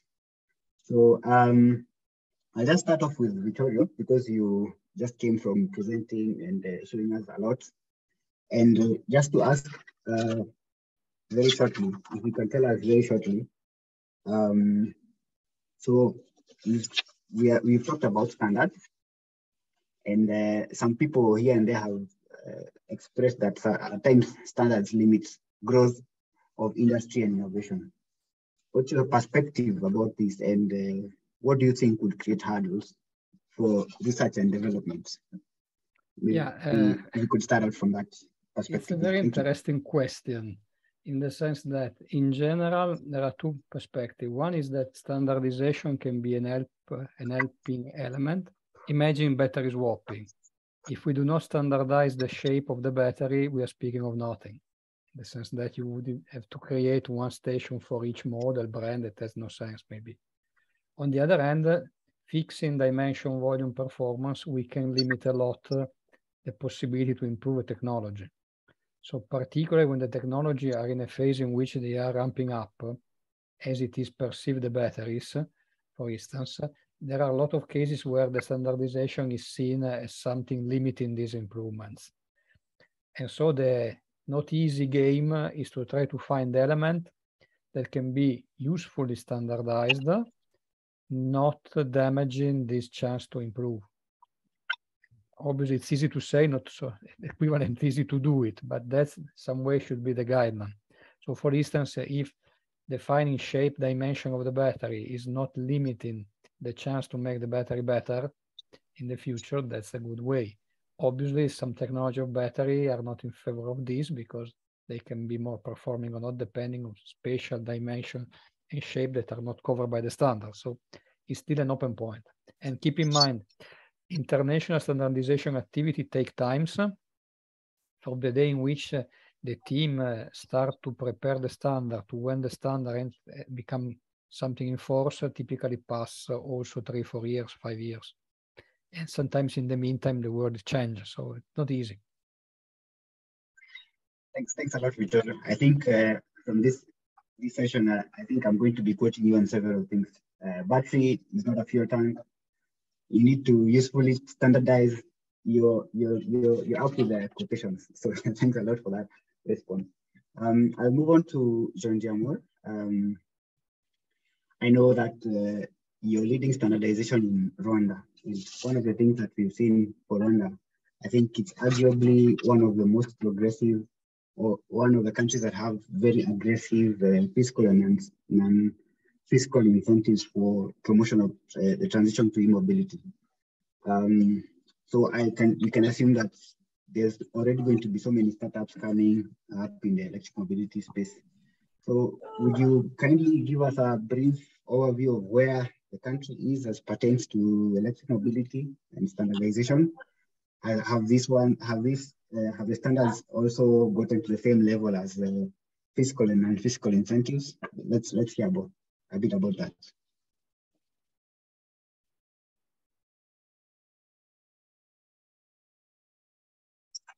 So, sorry, we can't hear you.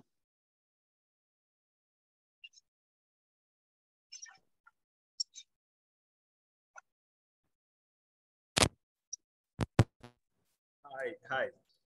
Yes, I can hear you. Okay, thank you very much, Amos, for that question. I think I'm edible enough. Everyone can hear me clearly.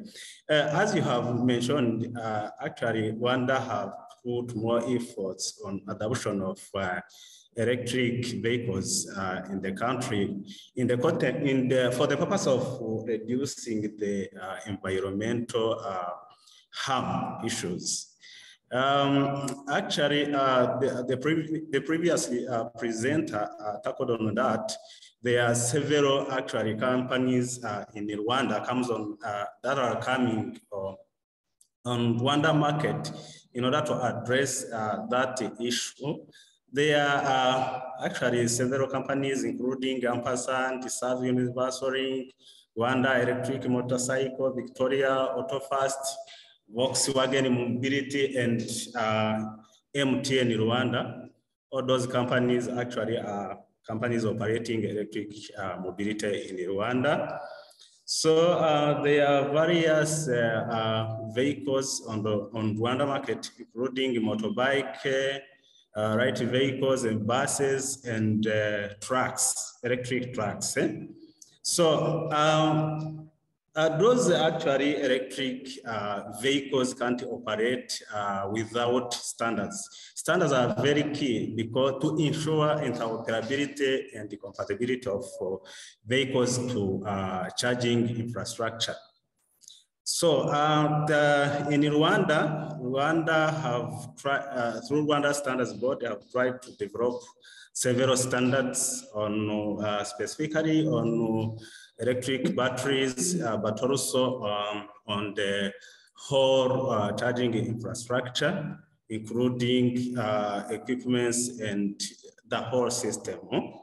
So mainly standards here on batteries here in Rwanda are mainly adopted standards, IEC adopted standards, and other standards of Rwanda origin, mainly on recycling, electric equipment recycling. When it comes to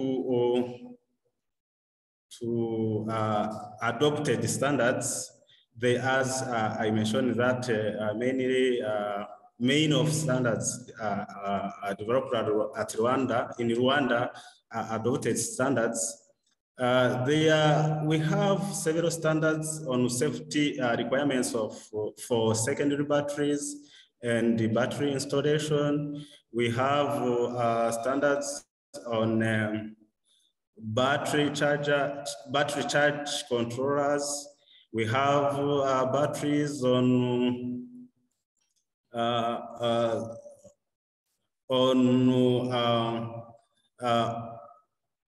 user application and portable applications.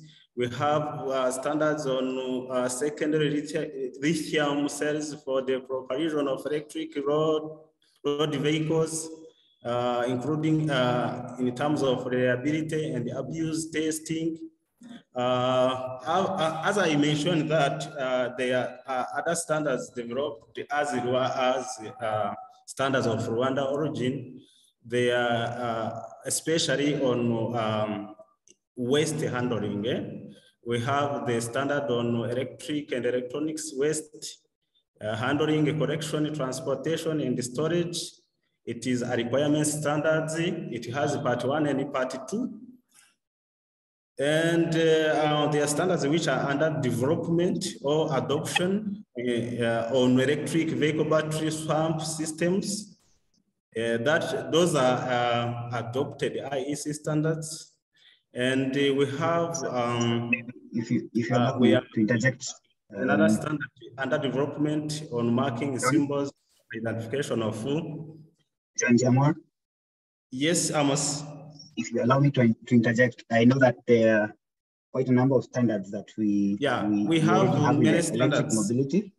Mm-hmm. But I would like to check just with you how many of these standards have been adopted by Rwanda, and because I know there is a whole spectrum of standards, but how many of these have been adopted aside from the ones that you said are for environment, environmental end of use or recycling? Actually, on the recycling part, we don't have adopted the international standard, but we have developed ours, including e-waste handling. Those are including e-waste handling, as I mentioned it. It is on e-waste handling, transportation, storage, etc. They are two.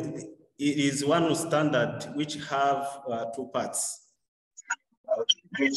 Thanks for that response. Allow me to just interject at this point because we are really pressed for time. And let us hear from Arnold Mato from the Tanzania Bureau of Standards. Just give us a glimpse of how standardization is in Tanzania. Because I remember back in 2018, I could see so many electric scooters in the streets of Dar es Salaam. So would you just let us know how it is in Tanzania? What have you been able to do? And maybe you can take it from there. Just to note that also Tanzania is one of the, Dar es Salaam actually is one of the cities where we are doing the EC Solutions Plus pilot. But Arnold Mato, please come on board and tell us.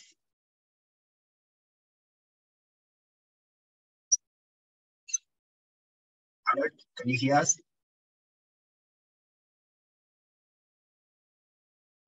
Okay, as Arnold tries to figure this out, I'll go to Robert Njoroge. We happen to be based or breathing the same country air because he is in Kenya and I'm in Kenya as well. But one of the things that we've noticed for Kenya is that we set a target to introduce electric mobility, having a 5% target for electric vehicles by 2025. Currently, we are at less than 1%. But I think arguably this is the hub for all startups.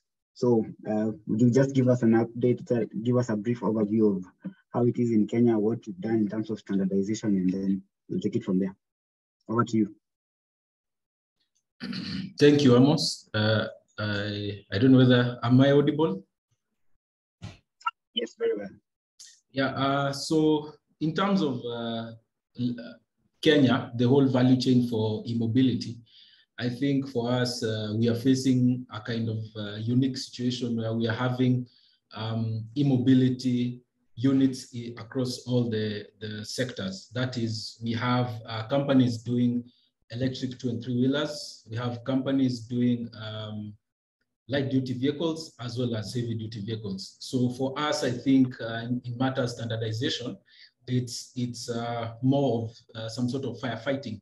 That is, we're having all sectors with players coming in and setting up companies.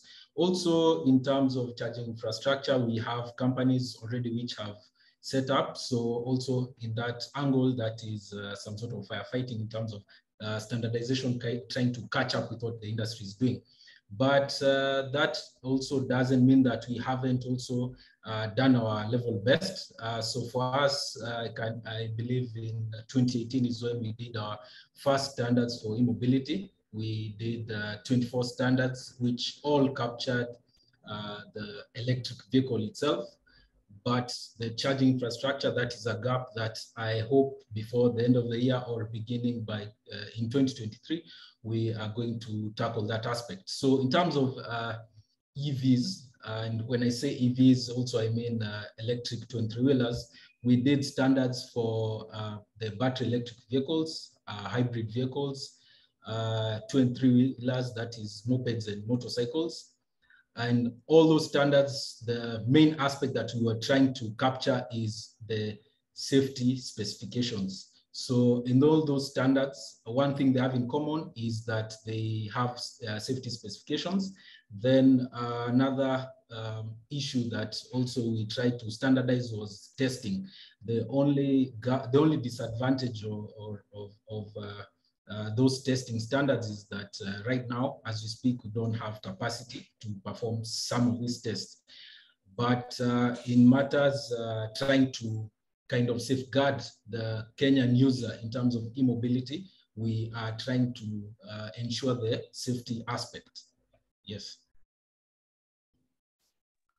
It's about Robert, and just to check again if Arnold Mato is available.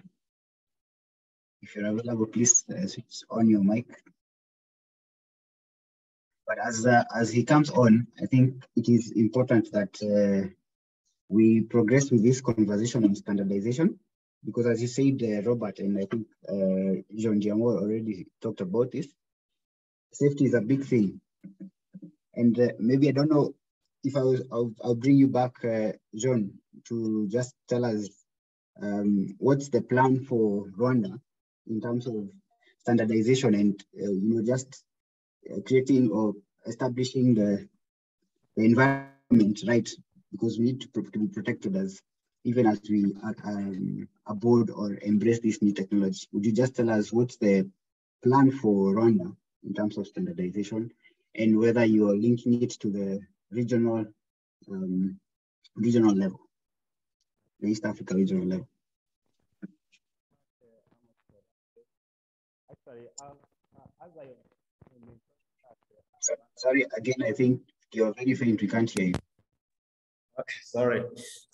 Thank you very much, Amos, for that question. Actually, as mentioned, that Rwanda is putting more efforts on adoption of electric mobility, and to ensure the compatibility and interoperability, the standards is key to handle that. Actually, as I mentioned, Rwanda was trying, Rwanda Standards Board was tried its best to standardize this sector, not only on battery, but also the whole value chain or infrastructure.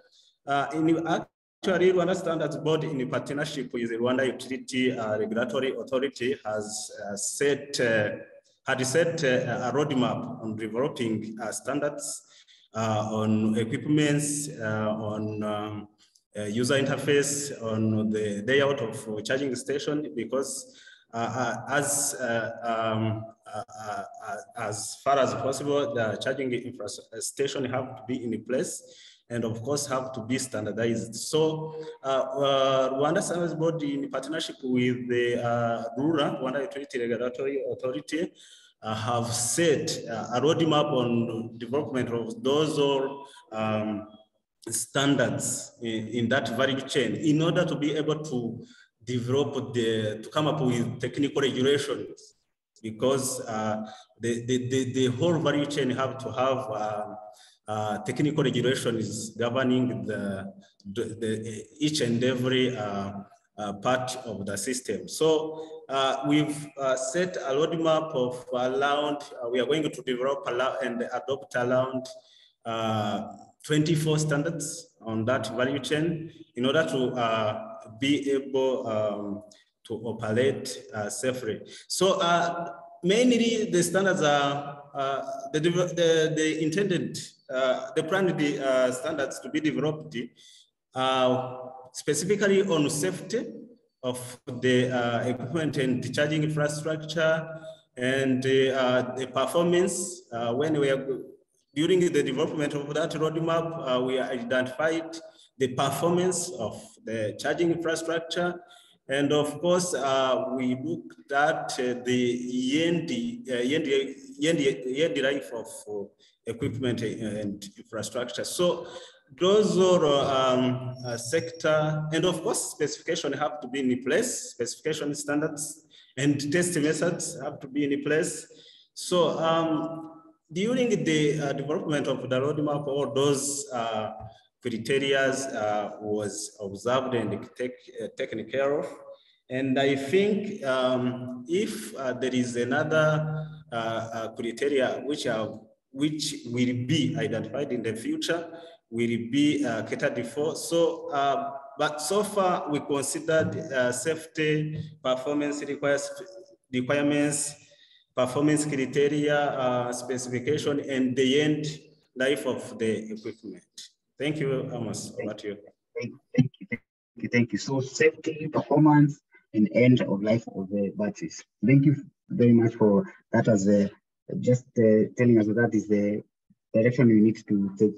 So I'm going to go back to Robert, and I know that as you said, you've already adopted the standards. There's a question that was asked by Sheikh, which is what I want you to finish with, about what were, I would say, what are the challenges when you are putting in place these standards.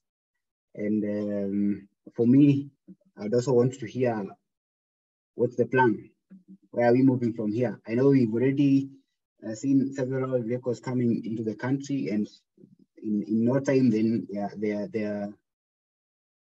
are grounded. It's been projected that it will be because of the batteries. So what are we doing? What's Kenya Bureau of Standards planning to do about this? Thank you. Yeah, thank you, Amos. Actually, I've just seen the question from Sheikh. So let me start with that.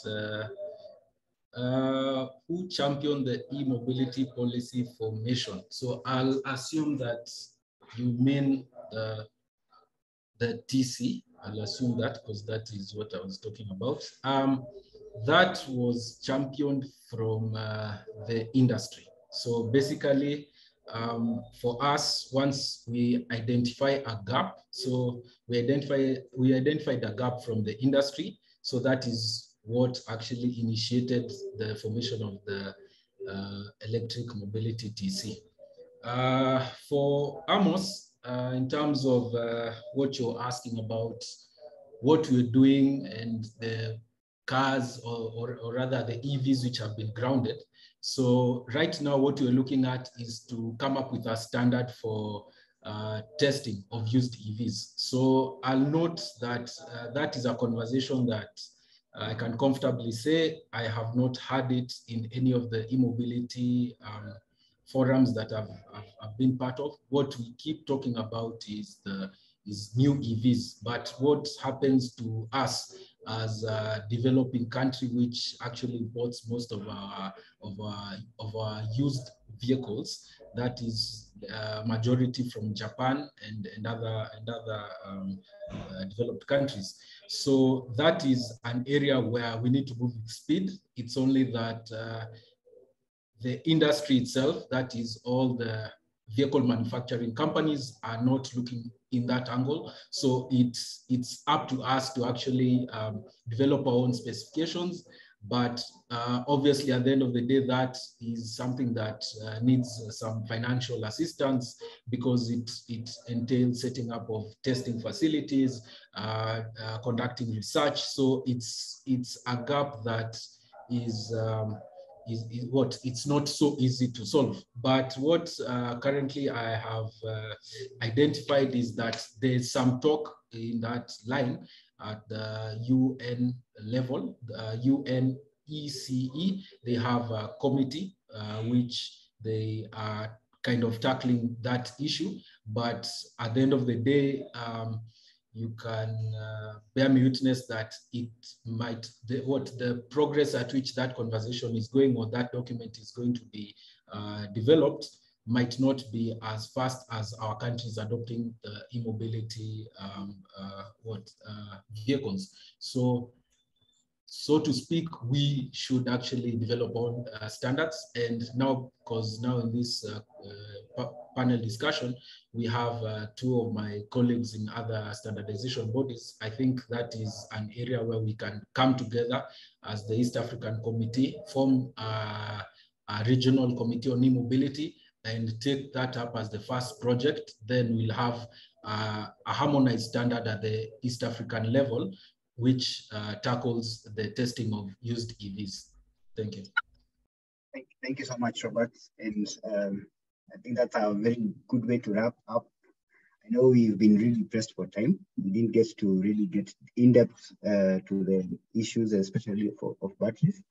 But I really want to appreciate the time that you've made, Robert, Vittorio, John Jamor, and Arnold, who seems like has had a challenge in unmuting. Really appreciate that you made time to be part of this. And I think we'll continue to engage. And as you said, Robert, a clarion call for the other standardization bodies across the region is to come together and standardize, because we rely on used imports. So I'll stop it at that, because I know we've overshot by more than 10 minutes. So I'll take it back to Judith, and thanks a lot for your participation. Thank you to you. Right. Thank you very much, Amos, for leading us in that very interesting session. And there was also a lot of participation from the participants on the chat. I do understand that we have really been pressed for time today, but I do believe that this is the beginning of discussions. I like the way the previous session concluded in how the different standardization bodies in East Africa can come together and work together on harmonized standards. So that's something that we can continue working on, and we hope that the discussions will go forward. I just want to share with you the program for tomorrow. Once again, we'll be having a presentation on battery management software from IDIADA. We'll have a presentation from Mobile Power on their solution for battery options. We'll have a presentation from Stima Mobility on battery and fleet management. We'll have a presentation focusing on financing from E3 Capital, and one focusing on digitalization of fleets in the context of mobility as a service from Plus Service. And then we will conclude with a very interesting panel where we'll talk with 3 startups from different parts in Africa, Solar Taxi, MFA, and Ecoboda, just discussing how they're approaching the aspects of battery asset management. So this is what we will do tomorrow. I also just want to remind everybody that on 1st to 2nd November, we will also have a similar 2-hour workshop on end-of-life management of batteries. So just to keep that in mind in your calendars, I'll just say that we'll also just make sure to send you a reminder on email. Yes. So with that, I want to thank you all for staying this long, even as we have gone over time. I want to thank all our speakers for attending these sessions. Apologies that we have really limited your time, and I'm sure that you had so much more to share, which we would have really appreciated to hear, but due to the limitation of time, we had to limit everybody's time. And thank you also to the participants for giving us your time and for listening. And we hope that this workshop will continue sparring conversations and even implementation, and we can work together. Thank you all very much, and I hope to see you tomorrow at the same time for this session. Thank you and have a good evening and a good day, depending on your location. Thank you. Thank you a lot. Bye-bye. Thanks, Judith. Bye-bye. Bye-bye. Thank you. Bye-bye. Bye-bye. Bye. Bye-bye. Bye. Bye-bye. Bye.